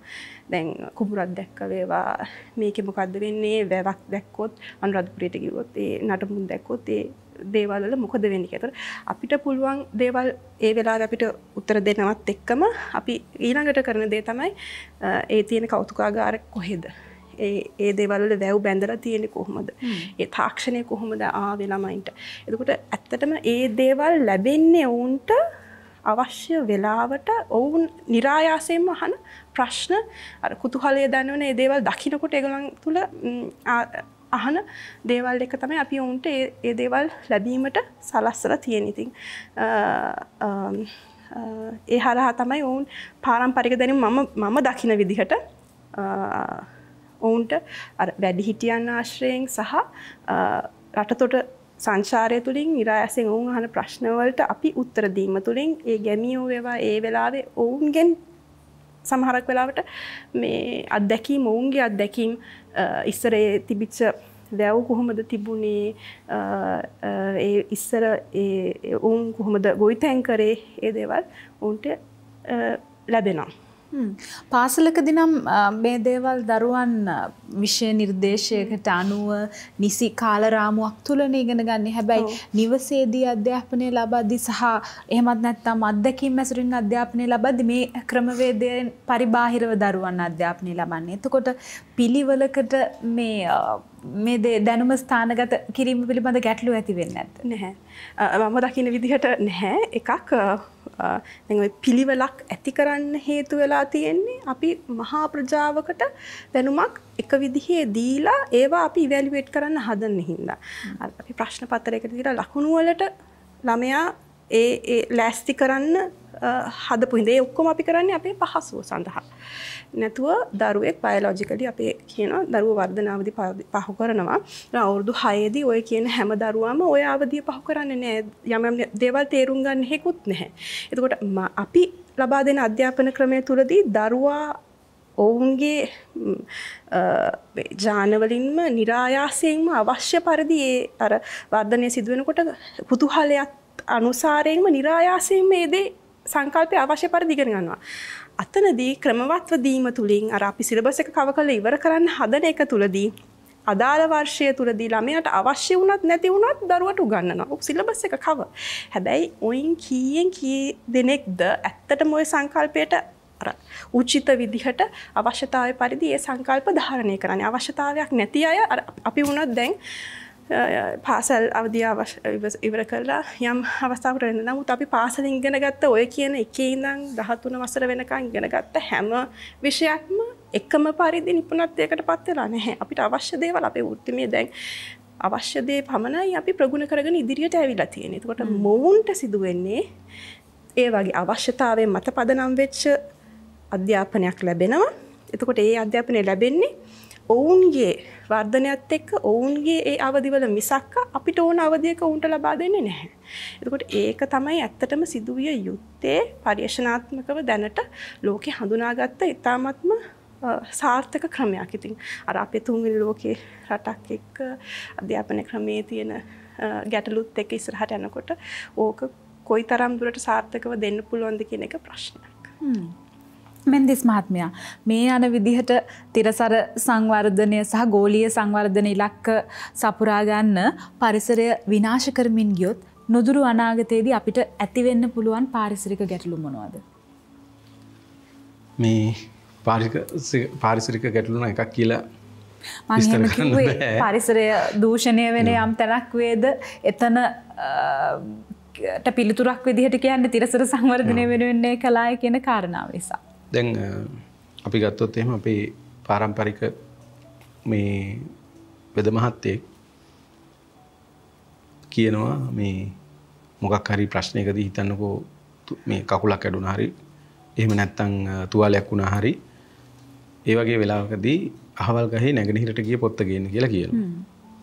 හැබැයි මේ බටහිරට ගිය පොත්තේ ඒ ඖෂධීය ගුණ නැති නෑ. ඒකම තියෙනවා. එදා තිබ්බ සංරක්ෂණය තමයි ඒක. මොකද බටහිරට මේ නැගෙනහිරට ගිය පොත්ත ගන්න කියලා කියන්නේ නැගෙනහිරට ගිය පොත්ත විතරයි එතකොට ගන්න. ඉතුරු හත් දිසාවෙන් පොතු ටික ඉතුරු වෙනවා. එහෙම නැත්නම් මුලක් ගන්න කිව්වත් ඉතුරු හත් දිසාවෙන් මුල් ටික ඉතුරු වෙනවා. එහෙම නොකියන්න වටේම ගස් ටික කපලා මේ වටේ මුල් ටික කපලා දානවා වටේම පොතු ටික කපලා දානවා. ඉතින් එහෙම වුණා නම් ගහක් අපිට නැහැ. එතකොට පාරම්පරික තිරසාර මේ ක්‍රමයේ තිබේ දේවල් ටික තමයි ඒ. ඒතකොට කරලියද්ද ගම හැදෙන්නේ රජු මේ මට ඇත්තටම මතක නෑ රජතුමා කවුද කියන්න. කුඹුරේ යනකොට ගෝයන් කරා කරේ වදිච්ච ඉඳා. ඒතකොට ගොයම කොච්චර ලොකු ඇද්ද? ඒ වගේම තමයි මේ වී කරලේ තියෙනවා නණ්ඩුව කියලා එකක්. වී යටේ ආරක්ෂාවට නණ්ඩුව කියලා අඟල් දෙකක විතර කොටසක් තියෙනවා. දැන් වී කරල් නණ්ඩු නෑ. ඒ නණ්ඩුවක් ගලවලා අරගෙන මෙහෙම කරලා ඇද්දානම් අතේ තියලා අත කපලා යනවා. එතකොට වී කරලේ මේ පල්ලෙහා ඉඳලා එන වී කරල් වල ඉහළට යද්දි පල්ලෙහා එකේ තියෙන නණ්ඩු වලින් ඉහළ ඒව ඔක්කොම ආවරණය වෙලා තියෙන්නේ. එතකොට කිසිම සතෙකුට බෑ ඕකට හානි කරන්න. ඒ වගේම තමයි ගොයම උසයි. එතකොට ඒ උස ගොයම හුළඟට පැද්දෙනවා. එතකොට මේ අපේ ගොවියට කෘමිනාශක යොදන්න කියන්නේ නිර්වස්ත්‍රයෙන්. එතකොට නිර්වස්ත්‍රයෙන් කෘමිනාශක යොදන්න නම් මේ ස්වභාවිකව හදාගන්න කෘමිනාශක ගැන මම මේ කතා කරන්නේ. නිර්වස්ත්‍රයෙන් දවල් කාලේ ඔක කරන්න බෑ. රාත්‍රී කාලේ තමයි ඔක කරන්න වෙන්නේ. එතකොට රාත්‍රී කාලේ තමයි ඇත්තටම මේ කෘමිසත්තු ක්‍රියාශීලී වෙන්නේ. ඒ කාලේට ඕනේ මේක කරන්න. එතකොට ගොවියට කිව්වොත් රැට ගිහිල්ලා කුඹුරට මේ පොහොර හෝ මේ කෘමිනාශක යොදන්න කියලා ඔක කෙරෙන්නේ නැහැ. ඉතින් ඒ නොකරන එක කරන ක්‍රමය තමයි අරක. ඉතින් ඒ වගේ තිරසාර ක්‍රමයක් අපිට තිබුණා. එතකොට මේ අද වෙනකොට අපේ පහසුව සඳහා අපි වීකරලේ නණ්ඩුව නැති කරා. ඊට පස්සේ ඒක එළියට නිරාවරණය වෙලා තින්නේ. එතකොට ඒක සතෙක් විදිනවා. ඉතින් එතන පටන් අපිට මම දකින්න විදිහට දැන් අපිට තියෙන ඊගා ලොකුම ප්‍රශ්නේ තමයි ජලය. අපි ගත්තොත් පෙට්‍රල් ලීටරයක් රුපියල් 150කට ආසන්න ගාණක් වෙන්න පුළුවන්. හැබැයි ඔය පෙට්‍රල් ලීටරේ රුපියල් 150ට අපි දෙන්නේ වෙනත් රටකින් ගෙනල්ලා ඒකට මේ ප්‍රවාහන පිරිවැයක් දරලා ඒ වගේ පිරිපහතු පිරිවැයක් දරලා රටතුරු ප්‍රවාහන පිරිවැයක් දරලා මේ කරන ව්‍යාපාරිකයන්ට ලාභ තියලා ඒ වගේ. හැබැයි අපේ රටේ අපි ගන්න වතුර වීදුරුව වතුර බෝතලයක් ලීටරයක් රුපියල් 80යි. එතකොට මේ අපේ රටින් ගන්න වතුර. හැබැයි ඒ කියලා අපිට බෑ මේ ළඟම තියෙන වතුර වලකින් වතුර එකක් බොන්න. එතකොට අපි අපේ වතුර ටික නාස්ති කරගෙන තියෙනවා. ඒ වගේම තමයි අපි නොදැනුවත් වුණාට මම මේ ප්‍රේමලාල් මහත්තයා මං හිතනවා ඔබත් මං හිතනවා අපි පුංචි කාලේ නාපු තැන්වල අද වතුර නැහැ. එතකොට මේ වතුර පාරවල් හිඳිලා. එතකොට එකක් වතුර නැති වෙනවා. අනිත් එක වතුර අපි අපිරිසිදු කරගෙන තිනවා බොන්න බැරි තත්ත්වයට. ඉතින් හෙට දවසේ අපිට ප්‍රධාන ප්‍රශ්නේ ඉන්නේ බොන්න වතුර නැති වෙන එක. අපි මන්ද කඳු කරේ වේලිනවා. මන්ද කඳු කරේ වේලිනවත් එක්ක මන්ද කඳු කර කැලෑ ටික මැරිගෙන යනවා. හැබැයි කිසි කෙනෙක් මේවා ගැන අවධානය යොමු කරන්නේ නැහැ. දැන් අපි ගියොත් එහෙම ශ්‍රීපාදේ තමයි අපි හුඟ දෙනෙක් යන මන්ද කඳු කර කැලෑව. එතකොට ශ්‍රීපාදේ වඳින්න ගියාම අපිට පේන උඩ කැලයක් තියෙනවා. හැබැයි ඒ කැලේ තියෙන්නේ තනිකරම පිට රටකින් ආපු ශාකයක්. අපේ ගස් නෑ. අපේ ගස් ඔක්කොම මැරිලා තියෙන්නේ. ස්වභාවිකව සියල්ල මැරිලා තියෙන්නේ. එතකොට වනාන්තර මැරිගෙන යනවා. මේ එතකොට ඒවා මැරෙන්නේ මේ කවුරුත් ගිහිල්ලා මේ කැලෑ ටික මරනව නෙවෙයි. නමුත් කොහේ හරි තැනක සිද්ධ වෙන්නා වූ දෙයක් බලපානවා එතෙන්ට. අපි තාම දන්නේ ඒ වෙන්නේ මොකද්ද කියන එක. එතකොට මේ සංවර්ධනය වෙන්න ඕනි. ඒකේ තිරසාර බව තියෙන්න ඕනි. ඒක හරියට අර මේ රත්තරන් කිකිලිගේ බිත්තර ගන්න කිකිලි මරනවා වගේ වැඩක් නොවිය යුතුයි. එතකොට අපේ පාරම්පරික දැනුම තුල මිනිස්සු සංවර්ධනය කරා. එතකොට ඒ සංවර්ධනය තුල පරිසරයට වෙන්න තියෙන හානිය අවම කරගත්තා. එතකොට අපි ගත්තොත් එහෙම කෙනෙක් කියන්න පුළුවන් අපි මේ අතීතය ගැන තමයි කතා කරන්නේ කියලා. ඒතර අතීතයෙන් තමයි පණිවිඩයක් ඉගෙන ගන්න ඕනේ. එතකොට අතීතයක් නැති රටවල් වල මිනිස්සු සමහරක් වෙලාවට කියන්න පුළුවන් අතීතේ වැඩක් නැහැ කියලා. නමුත් මම ඒක විශ්වාස කරන්නේ නැහැ. අපිට අපේ පැරණි ක්‍රම වලින් ගොඩක් දේවල් ඉගෙන ගන්න පුළුවන්. එතකොට මේ මටත් දරුවෝ ඉන්නවා. එතකොට අපි අපේ දරුවන්ට උගන්වන්නේ පරිසරය සම්බන්ධයෙන් පාරම්පරික දැනුම මේ අපි එකතු කරගත්තු දේවල් ගොඩක් තියෙනවා. එතකොට ඒව මේ රට තුලම ඇවිදලා මිනිස්සුත් එක්ක කතා බහ කරලා එහෙම ඉගෙන ගත්තා. එතකොට මේ අපි නොදන්න වුණාට අපේ ගොවි මහත්තයා ගේ ඉස්සරහා රත්මල් ගහක් හිටවනවා. රත්මල් ගහ හිටවලා මේ යම් දවසක ඕකේ මංකි ෆසල් කියලා උඩා සමනලේ බිත්තර දානවා. හැබැයි මංකි ෆසල් එක මම ඒ අත්දැකීම මගේ දරුවන්ට දීලා තිනවා. අපි හැමදාම හැම කාලෙම වැස්ස තිනවා කියන එක දන්නවා. මේ වැස්ස හරියට එන කාලේ මොකද රත්මල් ගහේ මංකි ෆසල් එකේ බිත්තර දැම්මොත් අනිවාර්යෙන් සති දෙකක් වහිනවා. ඉතින් ඒ තමයි අපේ පාරම්පරික දැනුම. ඒතකොට අපේ දරුවන්ට අපි උගන්වන්නේ මේ විදිහට. ඉතින් මේ සංවර්ධනය විය යුතුයි. මම අර කලින් කිව්ව උදාහරණය වගේ පාරවල් හැදෙන්න ඕනි. හැබැයි වෙන්න තියෙන හානිය අවම කරගන්න ඕනේ. දැන් ඉතින් මේ අපිට ඉස්සරහට අපේ කැලෑ වැදගත් වෙන්නේ මේවා තියෙන ඖෂධීය වටිනාකනුත් එක්ක. එතකොට අපි ගහක් කැපුවොත් ඒ කපන්නේ ගහක් නෙමෙයි. ඒක මුළු පද්ධතියක්. ඒක ඊටාම කුඩා ජීවියෙක් ඉඳලා විශාල අලියෙක් වෙනකන් ඒ මත යැපෙනවා. ඒතකොට අපි දන්නේ අද අපිට තියෙන ලෙඩ වලට තියෙන බෙහෙත් ටික මොනවද කියන එක. එතකොට ඒව ටික ගැබ්බෙලා තියෙන්නේ ওই තැන්වල වෙන්න ඕනි. එතකොට මේ පරිසරයත් එක්ක තමයි සංවර්ධනය සිදුවිය යුත්තේ. ඒකෙදි මේ සියල්ල විනාශ කරගෙන බෑ. හැබැයි අද තත්ත්වය ඇත්තටම වෙනස් වෙලා තියෙනවා. මොකද මේ නුවර හයිවේ එක හදද්දී ඊටම දුර්ලභ ශාකයක් තියෙනවා කියන එක මේ හොයාගත්තා. ඇත්තටම මේ අපේ සහෝදර පරීක්ෂක කණ්ඩායමක් හිමේෂ් දිල්රුවන් මහත්තයා තමයි ගොඩක් ඒ ගැන වැඩ කටයුතු කරේ. ඉතින් ඒ ශාකයේ තියෙන ස්ථානයේ පාර ඒ හරහා යන්නේ නැතුව වෙනත් පැත්තකට යොමු කරලා තියෙනවා. ඉතින් දැන් හොඳ ප්‍රවණතාවයක් තියෙනවා. මිනිස්සු මොකද්ද මේ පරිසරයට වෙන්නේ? මොකද්ද අපි කළ යුත්තේ කියන එක අවබෝධ කරගෙන වැඩ කරන්න. හැබැයි දැන්ටත් මම හිතනවා අපි තාමත් පරක්කු වැඩි කියලා. හොඳයි 2020 කාලාත්‍රේ කතාබහත් එක්ක ඔබ එකතු වෙලා ඉන්නේ. අපි විරාමයක් ලබා ගන්නවා. ප්‍රධාන පාලක මැදිරියට ගිහිල්ලා යාලිත් එකතු වෙමු සාකච්ඡාවත් එක්ක.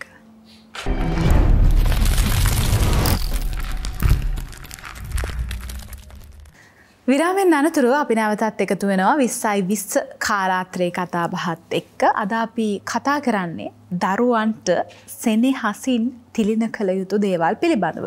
පරිසරය රැක ගැනීම ගැන අපි කතා කරනවා. හැබැයි අර ශ්‍රී ලාංකිකයින් විදිහට මම දැක්කා කවුරු හරි මුහුණු පොතේ සටහන් කරලා තිබ්බ හරි අපූර්ව කියමනක් ශ්‍රී ලාංකිකයින් හරි පුදුම જાතියක් කියලා. හේතුව විදිහට ලියලා තිබ්බේ අපි ගස් කපලා කපපු ගස්වල පත්‍ර වලින් කඩදාසි හදලා ඒ කඩදාසි වල ලියනවා පරිසරය සුරකිමුයි කියලා. ඒකලා පාරවල් අයින් එල්ලනවා. අපි වෙනස් වැඩ කරන જાතියක් තමයි එහෙම බලද්දී. ඔබතුමා අධ්‍යාපන ශාස්ත්‍රයත් එක්ක ඍජුව සම්බන්ධ වෙලා ඉන්න කෙනෙක්. දරුවන්ට පරිසරය ගැන ඇල්මක් ඇති කරන්න, ආදරයක් ඇති කරන්න, පරිසරය රැක ගන්න ඕනි කියන හැඟීම දරුවාගේ හිත තුළ ඇති කරන්න අධ්‍යාපන විද්‍යාඥයින් මොනවද කරන්නේ? ඒ සම්බන්ධ යම් ක්‍රියාමාර්ග පටිපාටි නිර්මාණය වෙලා තියෙනවද මේ වෙද්දී? ඇත්තටම මේ දරුවාට ලබා දිය යුතු අධ්‍යාපනය මොකක්ද කියන එකත් පොඩ්ඩක් කතා කරන්න වෙනවානේ. දැන් එක සැරයක් අපිට ඉන්න හොඳ විද්‍යාඥයෙක් කවුද? Albert Einstein. එතුමා විද්‍යාඥයෙක්, එතුමා අධ්‍යාපනඥයෙක් නෙවෙයි. එතුමා එක සැරයක කියනවා එතුමා ලැබපු අධ්‍යාපනය ගැන. එයා කියනවා මම ලැබපු අධ්‍යාපනය ගැන මම පාසලෙන් ඉගෙනගත්තු සියලුම දේ අමතක කරාට පස්සේ මගේ ළඟ ඉතුරු වෙන දේ තමයි අධ්‍යාපනය කියලා. දැන් මොකද්ද මේ කියන්නේ? එකක් තමයි අපි සරලව ගත්තාම අධ්‍යාපනය මූලික වචන කොටස් තුනකට බෙදනවානේ. දැනුම, කුසලතා සහ කල්ප කියලා. එතකොට එතුමා කියන විදිහට අමතක වෙන්නේ මොනවද? හරි? දැනුම අමතක වෙනවානේ.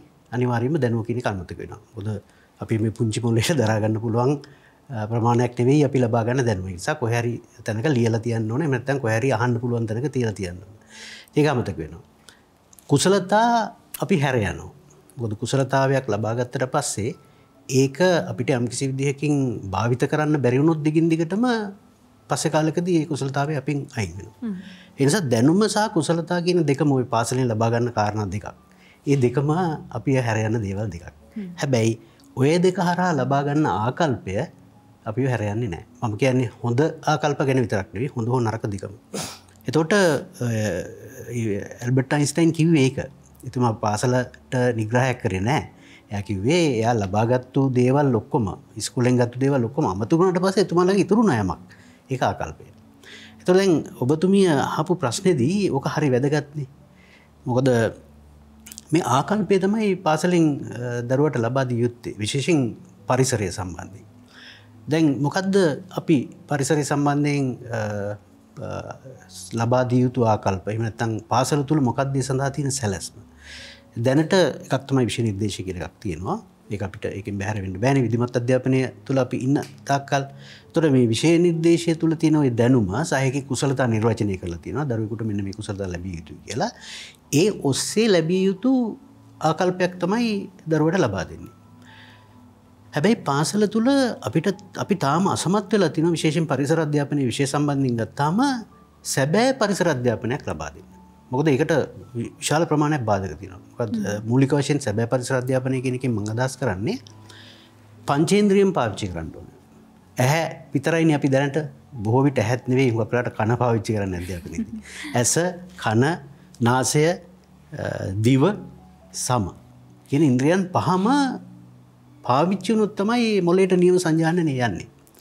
එතකොට දැන් අපිට තියෙන ප්‍රශ්නේ තමයි අපිට කොච්චර ඉඩක් තියෙනවද අපේ පාසල තුල මේ ඉන්ද්‍රියන් පහම පාවිච්චි කරන්න. ඉතින් ඒකේ ලොකු අඩුවක් තියෙනවා. ඉතින් මොකද විභාග ධ්‍යානදී විතරයි අපි ඉස්කෝලේදී ගන්නන්න වෙලා තියෙන්නේ අපිට. අපි දෙමව්පිය බලාපොරොත්තු වෙනෙත් ඒක, අපේ අධ්‍යාපන කන්තරුවේ ලොකා බලාපොරොත්තු වෙනෙත් ඒක, විදුහල්පතිතුමා බලාපොරොත්තු වෙනෙත් ඒක. ඉතින් ගුරුවරයාට අනිවාර්යෙන් සිද්ධ වෙලා තියෙනවා අර ලකුණ කරා ළමයාව ගෙනියන්න. ඒක නිසා පන්ති කාමරය තුල පරිසර අධ්‍යාපනය කියන පරිසරය පිළිබඳව සැබෑ අත්දැකීමක් ලබා දෙන්නට අපි අසමත් වෙලා තියෙනවා යම් කිසි ආකාරයකට සමාජයේ තියෙන මෙන්න මේ විදිහේ අර්බුදයක් එක්කලා. ඒත් එක්කම අනිත් පැත්තෙන් ගත්තාම දැන් අපිට ඇයි ඒකට යන්න බැරි? දැන් උදාහරණයක් හැටියට සරලව ගත්තොත් අපි දරුවෙක් ඉපදිච්ච ගමම්ම සහ ඒ දරුවා අවුරුදු 5ක් විතර වැඩිනකන් අපි තියෙන ක්‍රියාදාමය මොකද්ද? දැන් හුඟක් අම්මලා කරන්නේ දරුවා ඉපදිච්ච ගමන් හතර මේ වටේටම උතනවනේ රෙදි වලින් උතලා තමයි වහටට ගෙනියන්නේ.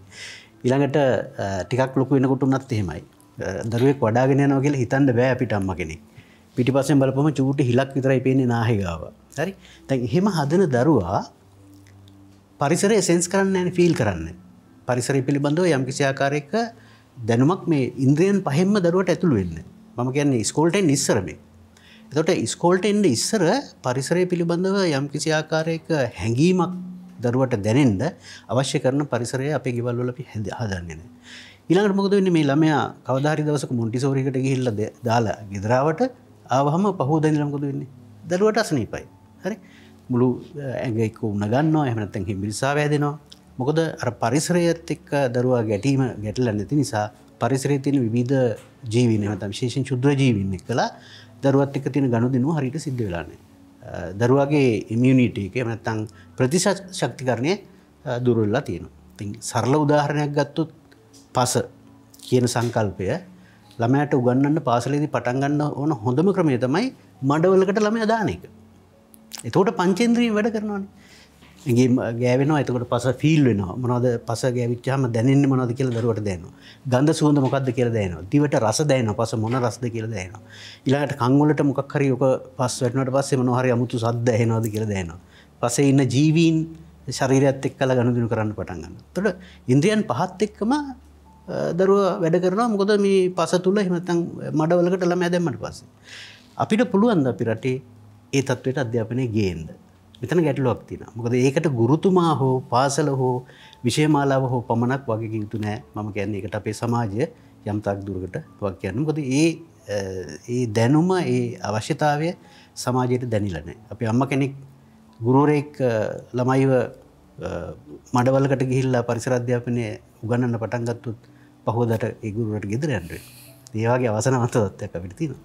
ඒ සැබෑවටම පරිසරය පිළිබඳව අධ්‍යාපනයක් දෙන්න අපි සමත් වෙලා නැහැ කියලා මට හිතෙනවා. ඔන්න ඔය මූලික හේතු නිසා.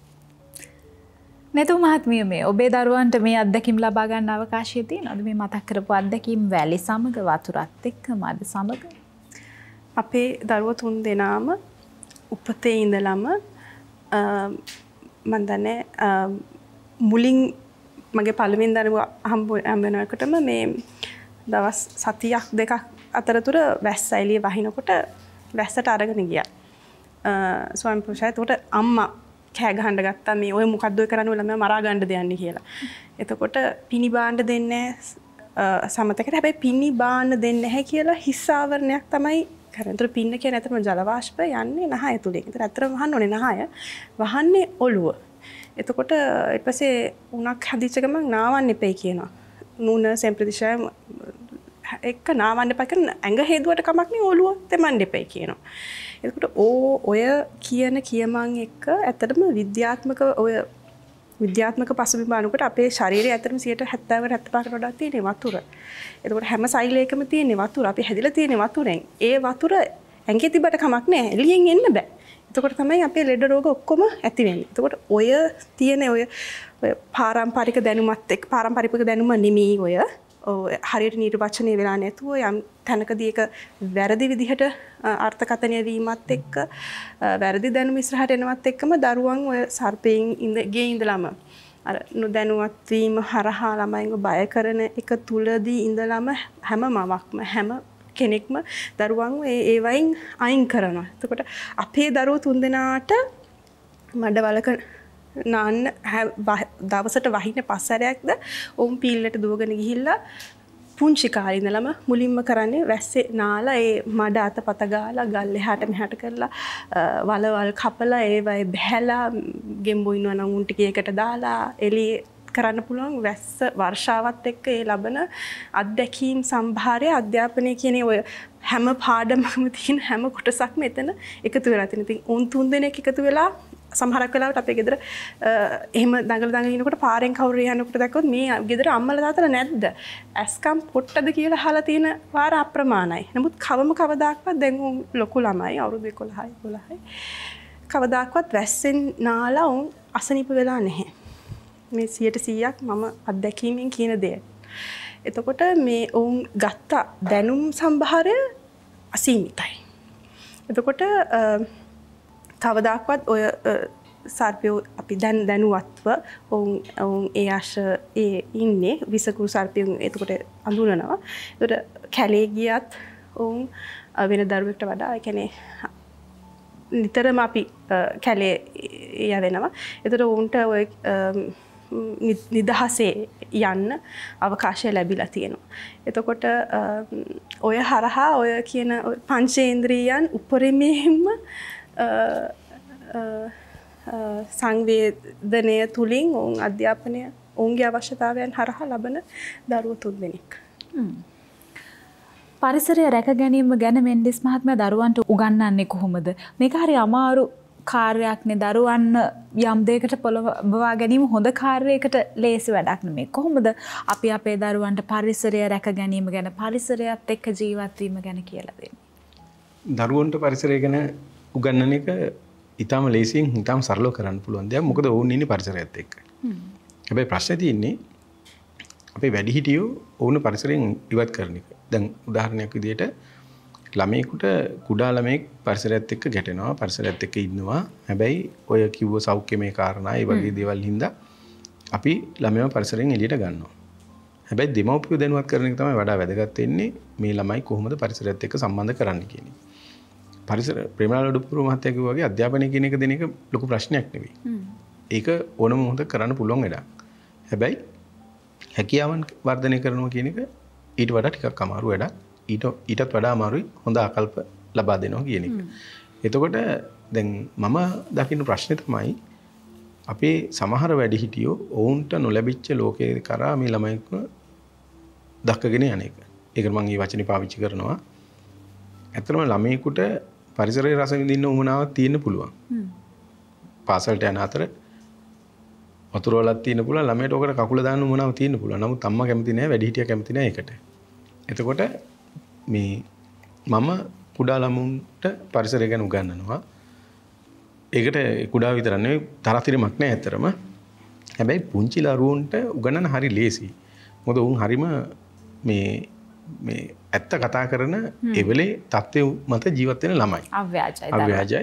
එතකොට මේ ළමයි ඇත්තටම පරිසරය විඳිනවා. නමුත් අපි තමයි ඔවුන්ව පරිසරයෙන් අයින් කරන්නේ.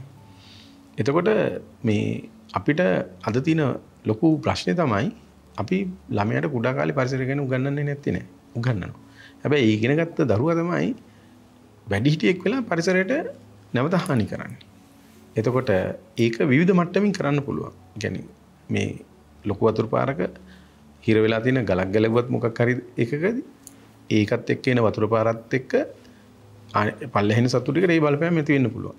ඒක අපි සලකන්නේ කුඩා දෙයක් විදියට. නමුත් ඒකෙන් විශාල දෙයක් සිද්ධ වෙන්න පුළුවන්. එතකොට දැන් අපිට තියෙන වගකීම තමයි කොහොමද මේ පොඩි දරුවන්ව පරිසරයත් එක්ක තියාගන්නේ කියන්නේ. ඒතකොට පොඩි දරුවන්ව පරිසරයත් එක්ක තියාගන්න පුළුවන්. හැබැයි වැඩිහිටියන් තමයි තියාගන්න බැරි.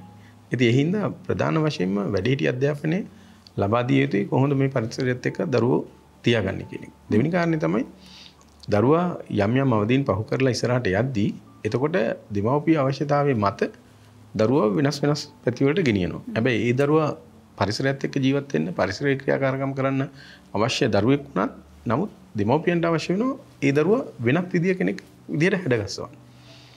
ඊට පස්සේ මේ හිතන්නකෝ A level කරන්න ගියා කියලා. A level කරලා වෙනත් විෂයක් කරලා මොකක් හරි මේ හොඳයි කියන රස්සාවක් තෝරගන්න. මම කිසිම මේ වෘත්තියක් මේකයි කියලා කියන්නේ නැහැ. එහෙම වෘත්තියක් තෝරගන්න.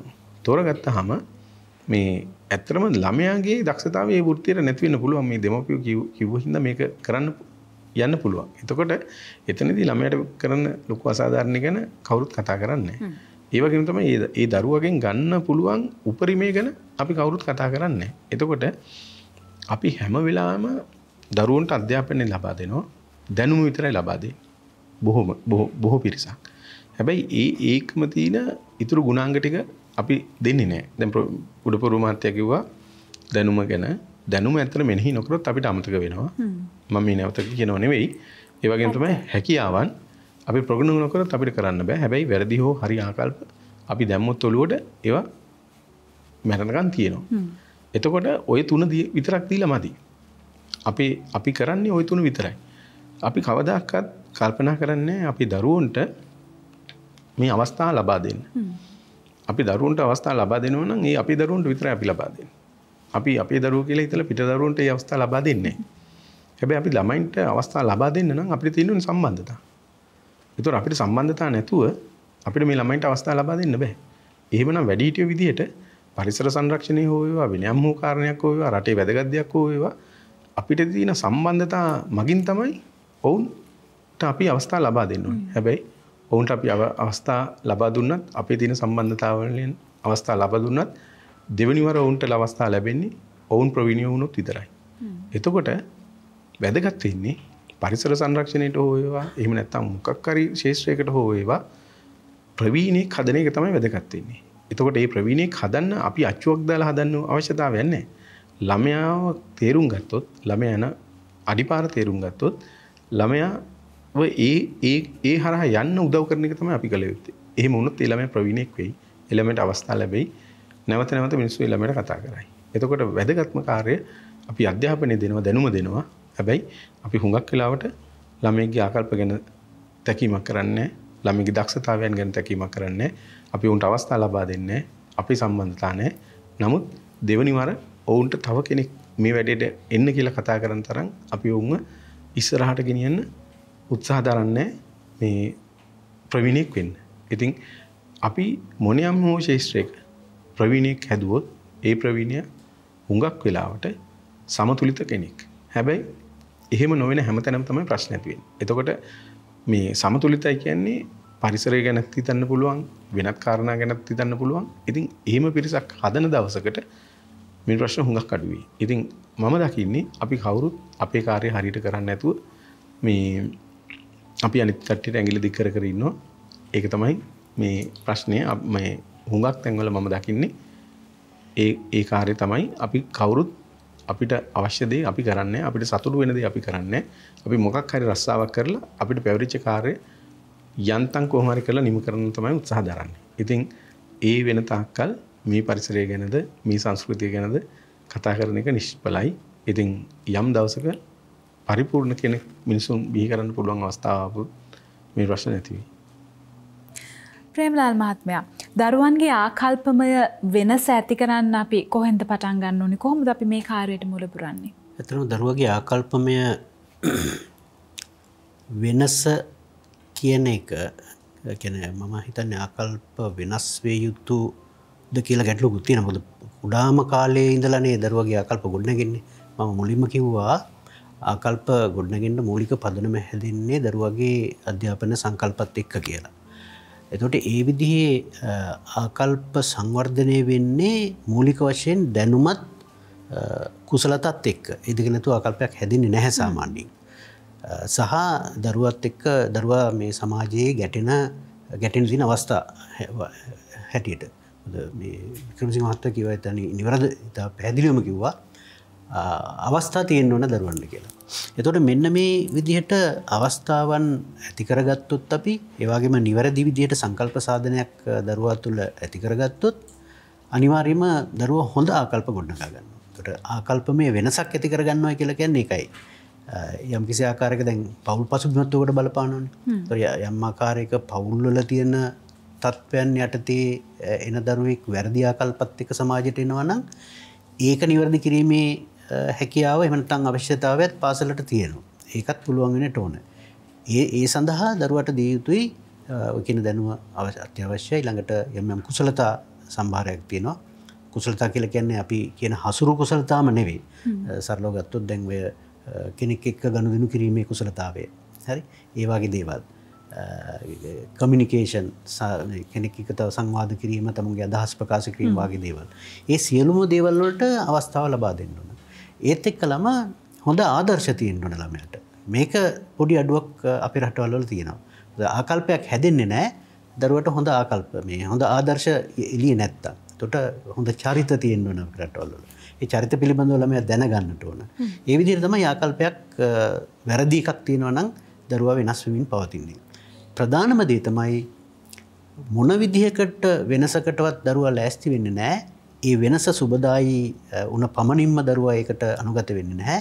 අනිවාර්යෙන් යම්කිසි සුබදායි වෙනසක් දරුවට හම්බුනොත් ඒකට ප්‍රතිලාභයක් දරුවට ලැබෙන්නට ඕන. ඒ කියන්නේ රිවෝඩ් සිස්ටම් එකක් තියෙන්නට ඕන. ඒක මං හිතන්නේ අපි ගාව එච්චර දුරට නැහැ. ප්‍රශංසා කරන අපි කතා කරන හොඳ ළමයා, ඔයා හොඳ දරුවෙක්, ඔයා හොඳ වැඩ කරනවා රෙමි කියලා කියනවා තමයි. නමුත් ඒ ප්‍රශංසාව පමණක් වාචිකව ප්‍රමාණවත් නැහැ. අපිට මේ ආකල්ප වශයෙන් දරුවා වෙනස් වෙනවයි කියන එක අපිට දැනගන්න පුළුවන්. විභාග වලින් මනින්න බෑ ඒක. නමුත් යම්කිසි විදිහක යම් උපක්‍රම පාවිච්චි කරලා ඒ දරුවා හැසිරෙන ආකාරය, දරුවාගේ කතාබහ, වෙන මිනිසුත් එක්ක කරන ගනුදෙනුවන ස්වරූපය වගේ දේවල් අපිට තක්සේරු කරන්න පුළුවන්. මේ තක්සේරුව හරහා දරුවා යන පාර අපිට මේ ගෙස් කරන්න පුළුවන්. දරුවා කොහාටද යන්නේ? හොඳ පැත්තට යනවා නම් යන හැම වෙලාවකදීම නැත්නම් හැරෙන හැම වෙලාවකින් හැරෙන හැම හැරවුම් ලක්ෂයකදීම ඒ ළමයාට යම්කිසි රිවෝඩ් එකක් අපි දෙන්නට ඕන. ඉතින් එහෙම ක්‍රමයක් හැදුනොත් තමයි ආකල්පයක් හරියට වර්ධනය කරගන්න පුළුවන් වෙන්නේ සහ බාහිර බලාගෙන ඉන්න කෙනෙකුට පේනවා මෙයා හරි ආකල්ප වලට යනවායි කියලා. එහෙම නැති වුණොත් අපි දන්නේම නැහැ සමහර දරුවෝ වැරදි විදිහේ ආකල්ප පාසල තුල හෝ සමාජය තුල ගොඩනගාගෙන ඉන්න. ඒක පෞල් පසුබිමත් අනිවාර්යයෙන්ම සමාජ පසුබිමත් එයා ජීවත් වෙන අනිවාර්යයෙන්ම බලපානවා ඒකට. හොඳයි 2020 කාලාත්‍රේ කතාබහත් එක්ක එකතු වෙලා ඉන්නේ. කාලය ගත වෙලා අපිට වැඩසටහන අවසන් කරන්නත් කාල වේලාව ඇවිල්ලා තියෙන්නේ. හැබැයි ඊට කලින් අපි ප්‍රධාන පාලක මැදිරියත් එක්ක එකතු වෙලා ඉක්මනින්ම නැවතත් වැඩසටහනත් එක්ක එක්කාසු වෙනවා.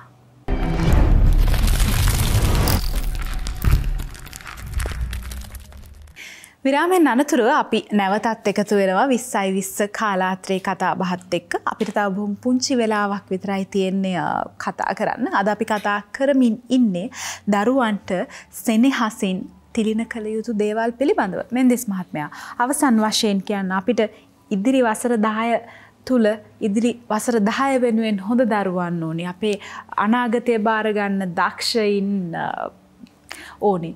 එහෙම දරුවෙක් හදන්න දෙමව්පියන් විදිහට වැඩිහිටියන් විදිහට අපිට ලොකු වගකීමක් තියෙනවා. දරුවන් මං ආරම්භයේදී කිව්වා වගේ මං හැමදාම කියන්නේ දරුවන් වැරදි දේවල්, නරක දේවල්, නොහොඳ දේවල් ඉගෙන ගන්න අපෙන්. හොඳ දරුවෙක් වෙනුවෙන් වැඩිහිටියන් විදිහට අපේ වගකීම මොකක්ද? මේ පෞද්ගලිකව මම විශ්වාස කරන දේ තමයි දරුවෝ කියන්නේ මේ සදාකාලික හොඳ මිනිස්සු. ඒතොර ඉදිරි 10 වර්ෂ 10 ඇතුළත මේ අපිට එන්නේ ඇත්තටම හොඳ දරුවෝ. හැබැයි අපි නිසා නරක වුණොත් මිසක් සම්පූර්ණයෙන්ම. ඒතර වැඩිහිටියා තමයි මේ දරුවව විවිධ දේවල් මේ ළමා මනසට දාලා වෙනස් කරන්නේ. එතකොට සමහර දෙමව්පියෝ මේ මම දන්න දෙමව්පියෝ ඉන්නවා දරුවා පාසලට යනකොට කෑම 2-3ක් වැඩිපුර යවනවා. මොකද හේතුව තව දරුවෝ ඉන්නවා බඩගින්නේ. වැඩි දුරක නෙමෙයි කොළඹට පාසල් වල. එතකොට මේ තමන්ගේ දරුවා ගෙදර ඇවිල්ලා කියනවා මගේ පන්ති යාළුවා අද කාලා නැහැ. එතකොට ඒ දෙමව්පියෝ කරන්නේ තමන්ගේ දරුවගේ කෑම එක පරිස්සම් කරගන්න තමන්ගේ දරුවාට තව කෑම එකක් දෙන එක නෙමෙයි. අනිත් දරුවාගේ බඩගින්න තේරිලා තමන්ගේ දරුවා වගේ කෙනෙක් බඩගින්න ඉන්නවා කියලා තව වැඩිපුර කෑම දෙනවා. ඉතින් එහෙම කරන දෙමව්පියෝ පෞද්ගලික මන් දන්නවා. ඒ වගේම තමයි මම දැකලා තියෙනවා සමහර ගුරුවරු අම්මා තාත්තා නොදකින දරුවෝන්ගේ යම් යම් අඩුපාඩු දකිනවා. ඒ කියන්නේ දරුවා උපතින් ගෙනාපු අඩුපාඩු. ඉතින් ඒ ගුරුවරු ඒ දරුවෝ දිහා බලාගෙන ඉන්න එක හුඟක් උදව් වෙලා තිනවා ඒ දරුවන්ගේ මේ අඩුපාඩු මේ නිවැරදිව අඳුරගන්න. ඉතින් එහෙම කරන ගුරුවරුත් ගොඩාක් ඉන්නවා. ඉතින් අපිට ඇත්තටම මේ දරුවෙක් හොඳ දරුවෙක් කරන්න මහන්සි වෙන්න ඕනේ. හැබැයි අපි මහන්සි වෙන්න ඕනේ මේ දරුවෝන්ව වෙනස් කරලා මේ Tamanට නොලැබිච්ච ලෝකෙට දරුවෝ දක්කගෙන යන එක මේ දෙමව්පියෝ කරන එක වෙනස් කරන්න.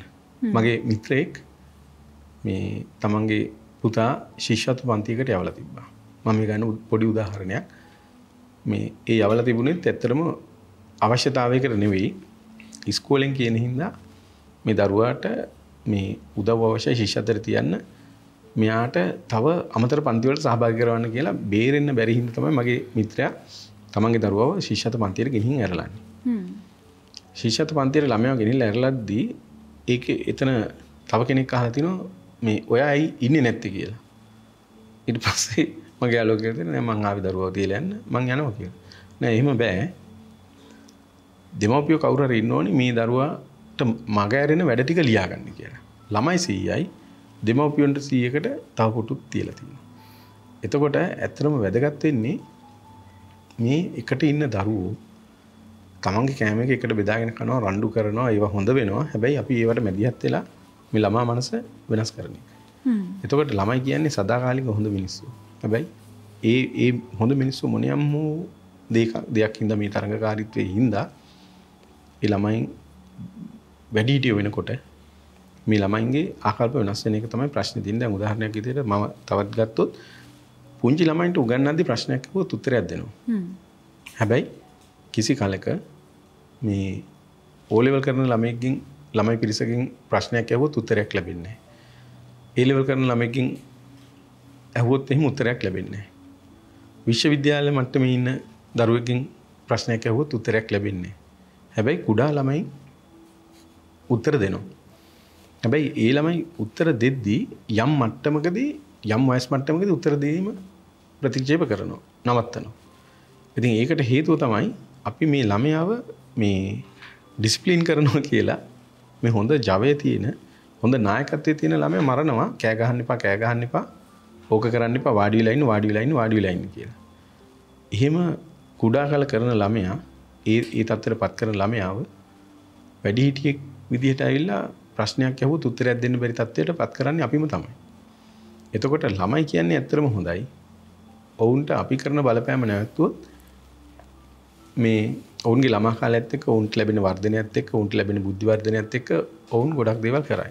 හැබැයි අපි මේ එපා කීම තුලදී ඔවුන් සදාකාලිකවම ප්‍රශ්නයක් අහුවොත් උත්තරයක් නොදෙන පිරිසක් වෙලා තිනවා.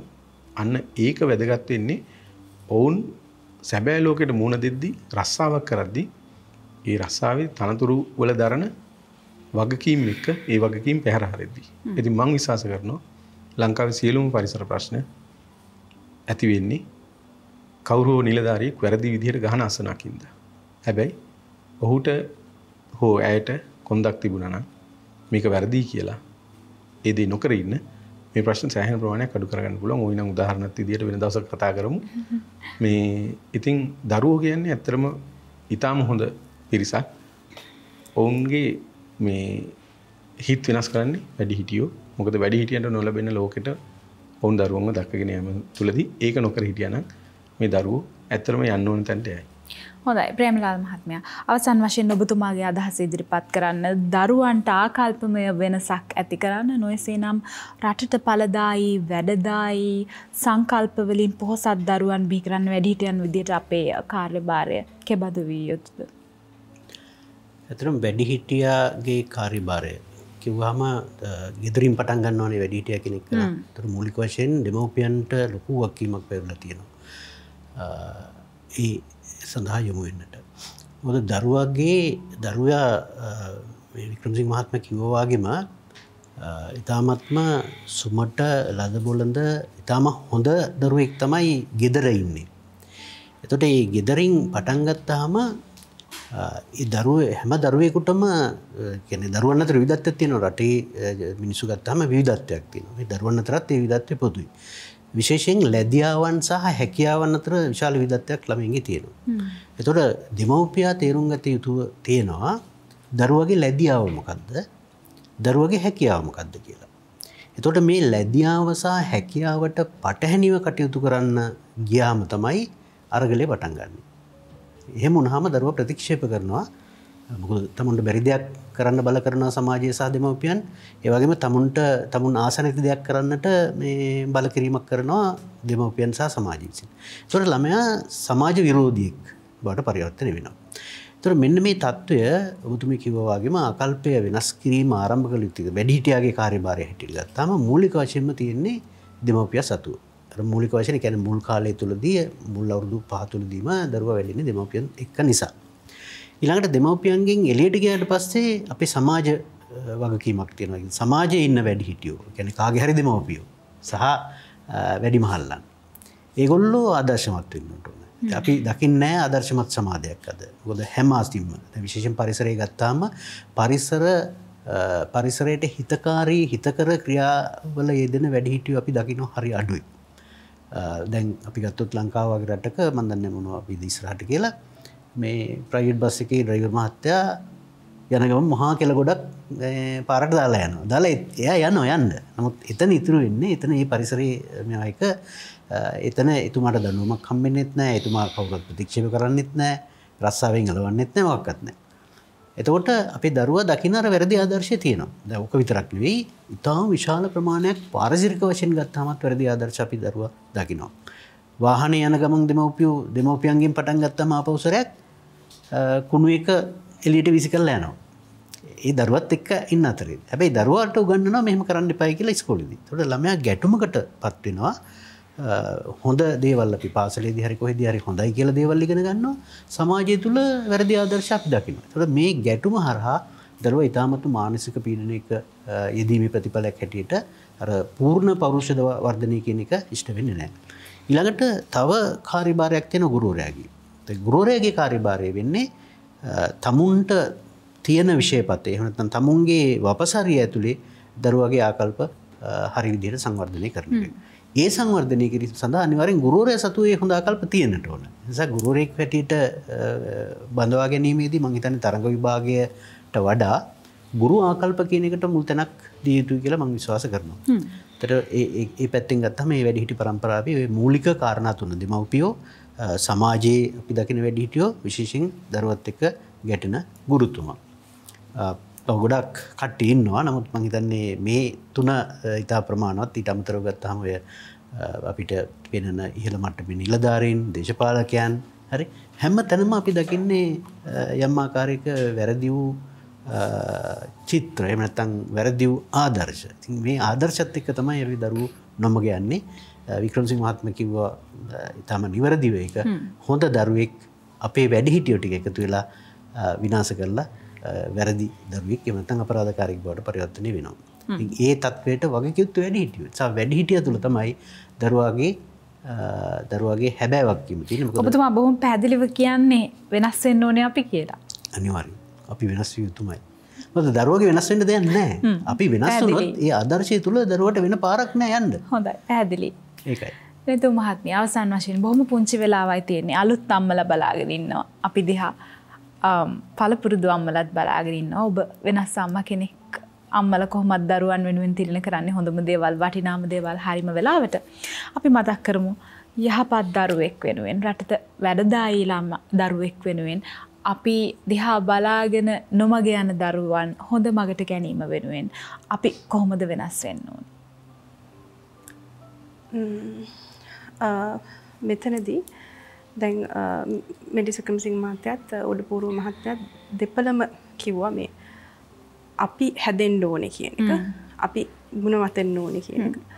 ඒ අතරතුරම මම හැමතිස්සෙම කියන දෙයක් තමයි අපි සත්ව අවිහිංසාවට කෑ ගහනවා, සත්ව උද්‍යානය වහන්න ඕනේ, මේ සතුන් කොටු කරගෙන ඉන්න එක වැරදි, ඔහු නිදහස් කරන්න ඕනේ. හැමතිස්සෙම උද්ඝෝෂණ පවා පරිසරවේදීන් පාරට බහිනවා, පිකටින් කරනවා, මේව නවත්තන්න ඕනේ එහෙම කියලා. නමුත් අපි කී දෙනාද ඇත්තටම මම දකින්නේ දැනට තියෙන විධිමත් අධ්‍යාපනය පාසල් ළමයි කොටු කරලා, කූඩු කරලා තියෙනවා. නමුත් අපි කවදාවත් එළියට බහැලා දෙමව්පියෝ වැඩිහිටියෝ හැටියට මේ හරි ක්‍රමයට දරුවන්ට පාසල් අධ්‍යාපනය ලබා දෙන්න මේ තියෙන පන්ති කාමර ක්‍රමයෙන් මිදිලා වෙනත් රටවල් එතනට ගිහිලා තියෙන්නේ.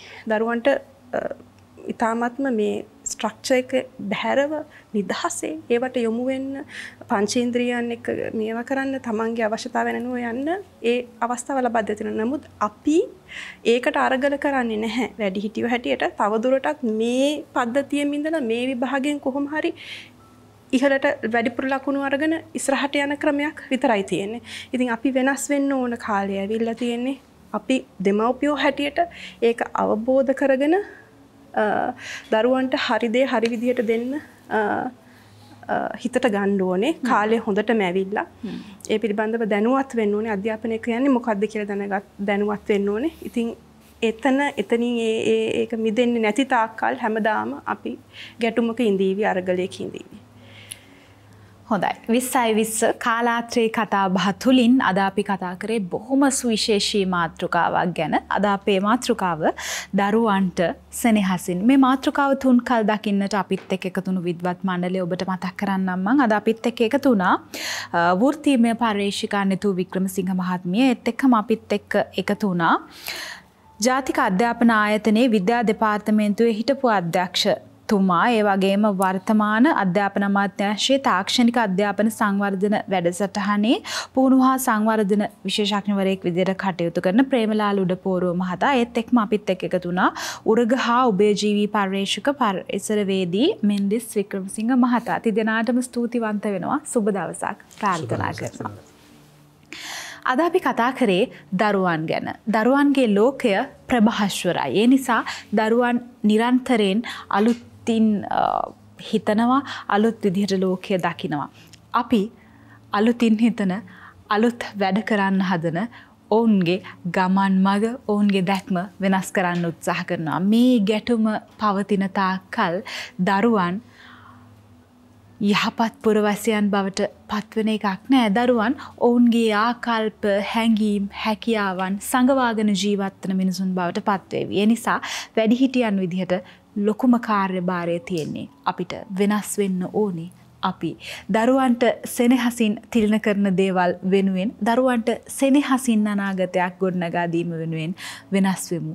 අපි සෝදානම් අපි 20/20 කාලාත්‍රේ කතාබහ වැඩසටහනින් සමුගෙන යන්නේ මෙවන් රාත්‍රියක මෙවන් වටිනා මාතෘකාවකුත් අරගෙන ඒ ගැන කතා කරන්න නැවත ඔබ මුණ ගැහෙන බලාපොරොත්තුව ප්‍රාර්ථනීය ඇතුව අපි සමුගත්තත් නිරන්තරයෙන් රැඳෙන්න ඔබේ නුවණැස පහදන චරණ නාලිකාවත් එක්ක ඔබට පුළුවන් PEO TV නාලිකා අංක 5 තුලින් චරණ නරඹා මෙවන් බොහෝ වැඩසටහන් විඳින්න දකින්න. සමුගන්නා මොහොතේ ඔබට ප්‍රාර්ථනා කරනවා සුපසන්දාසක්.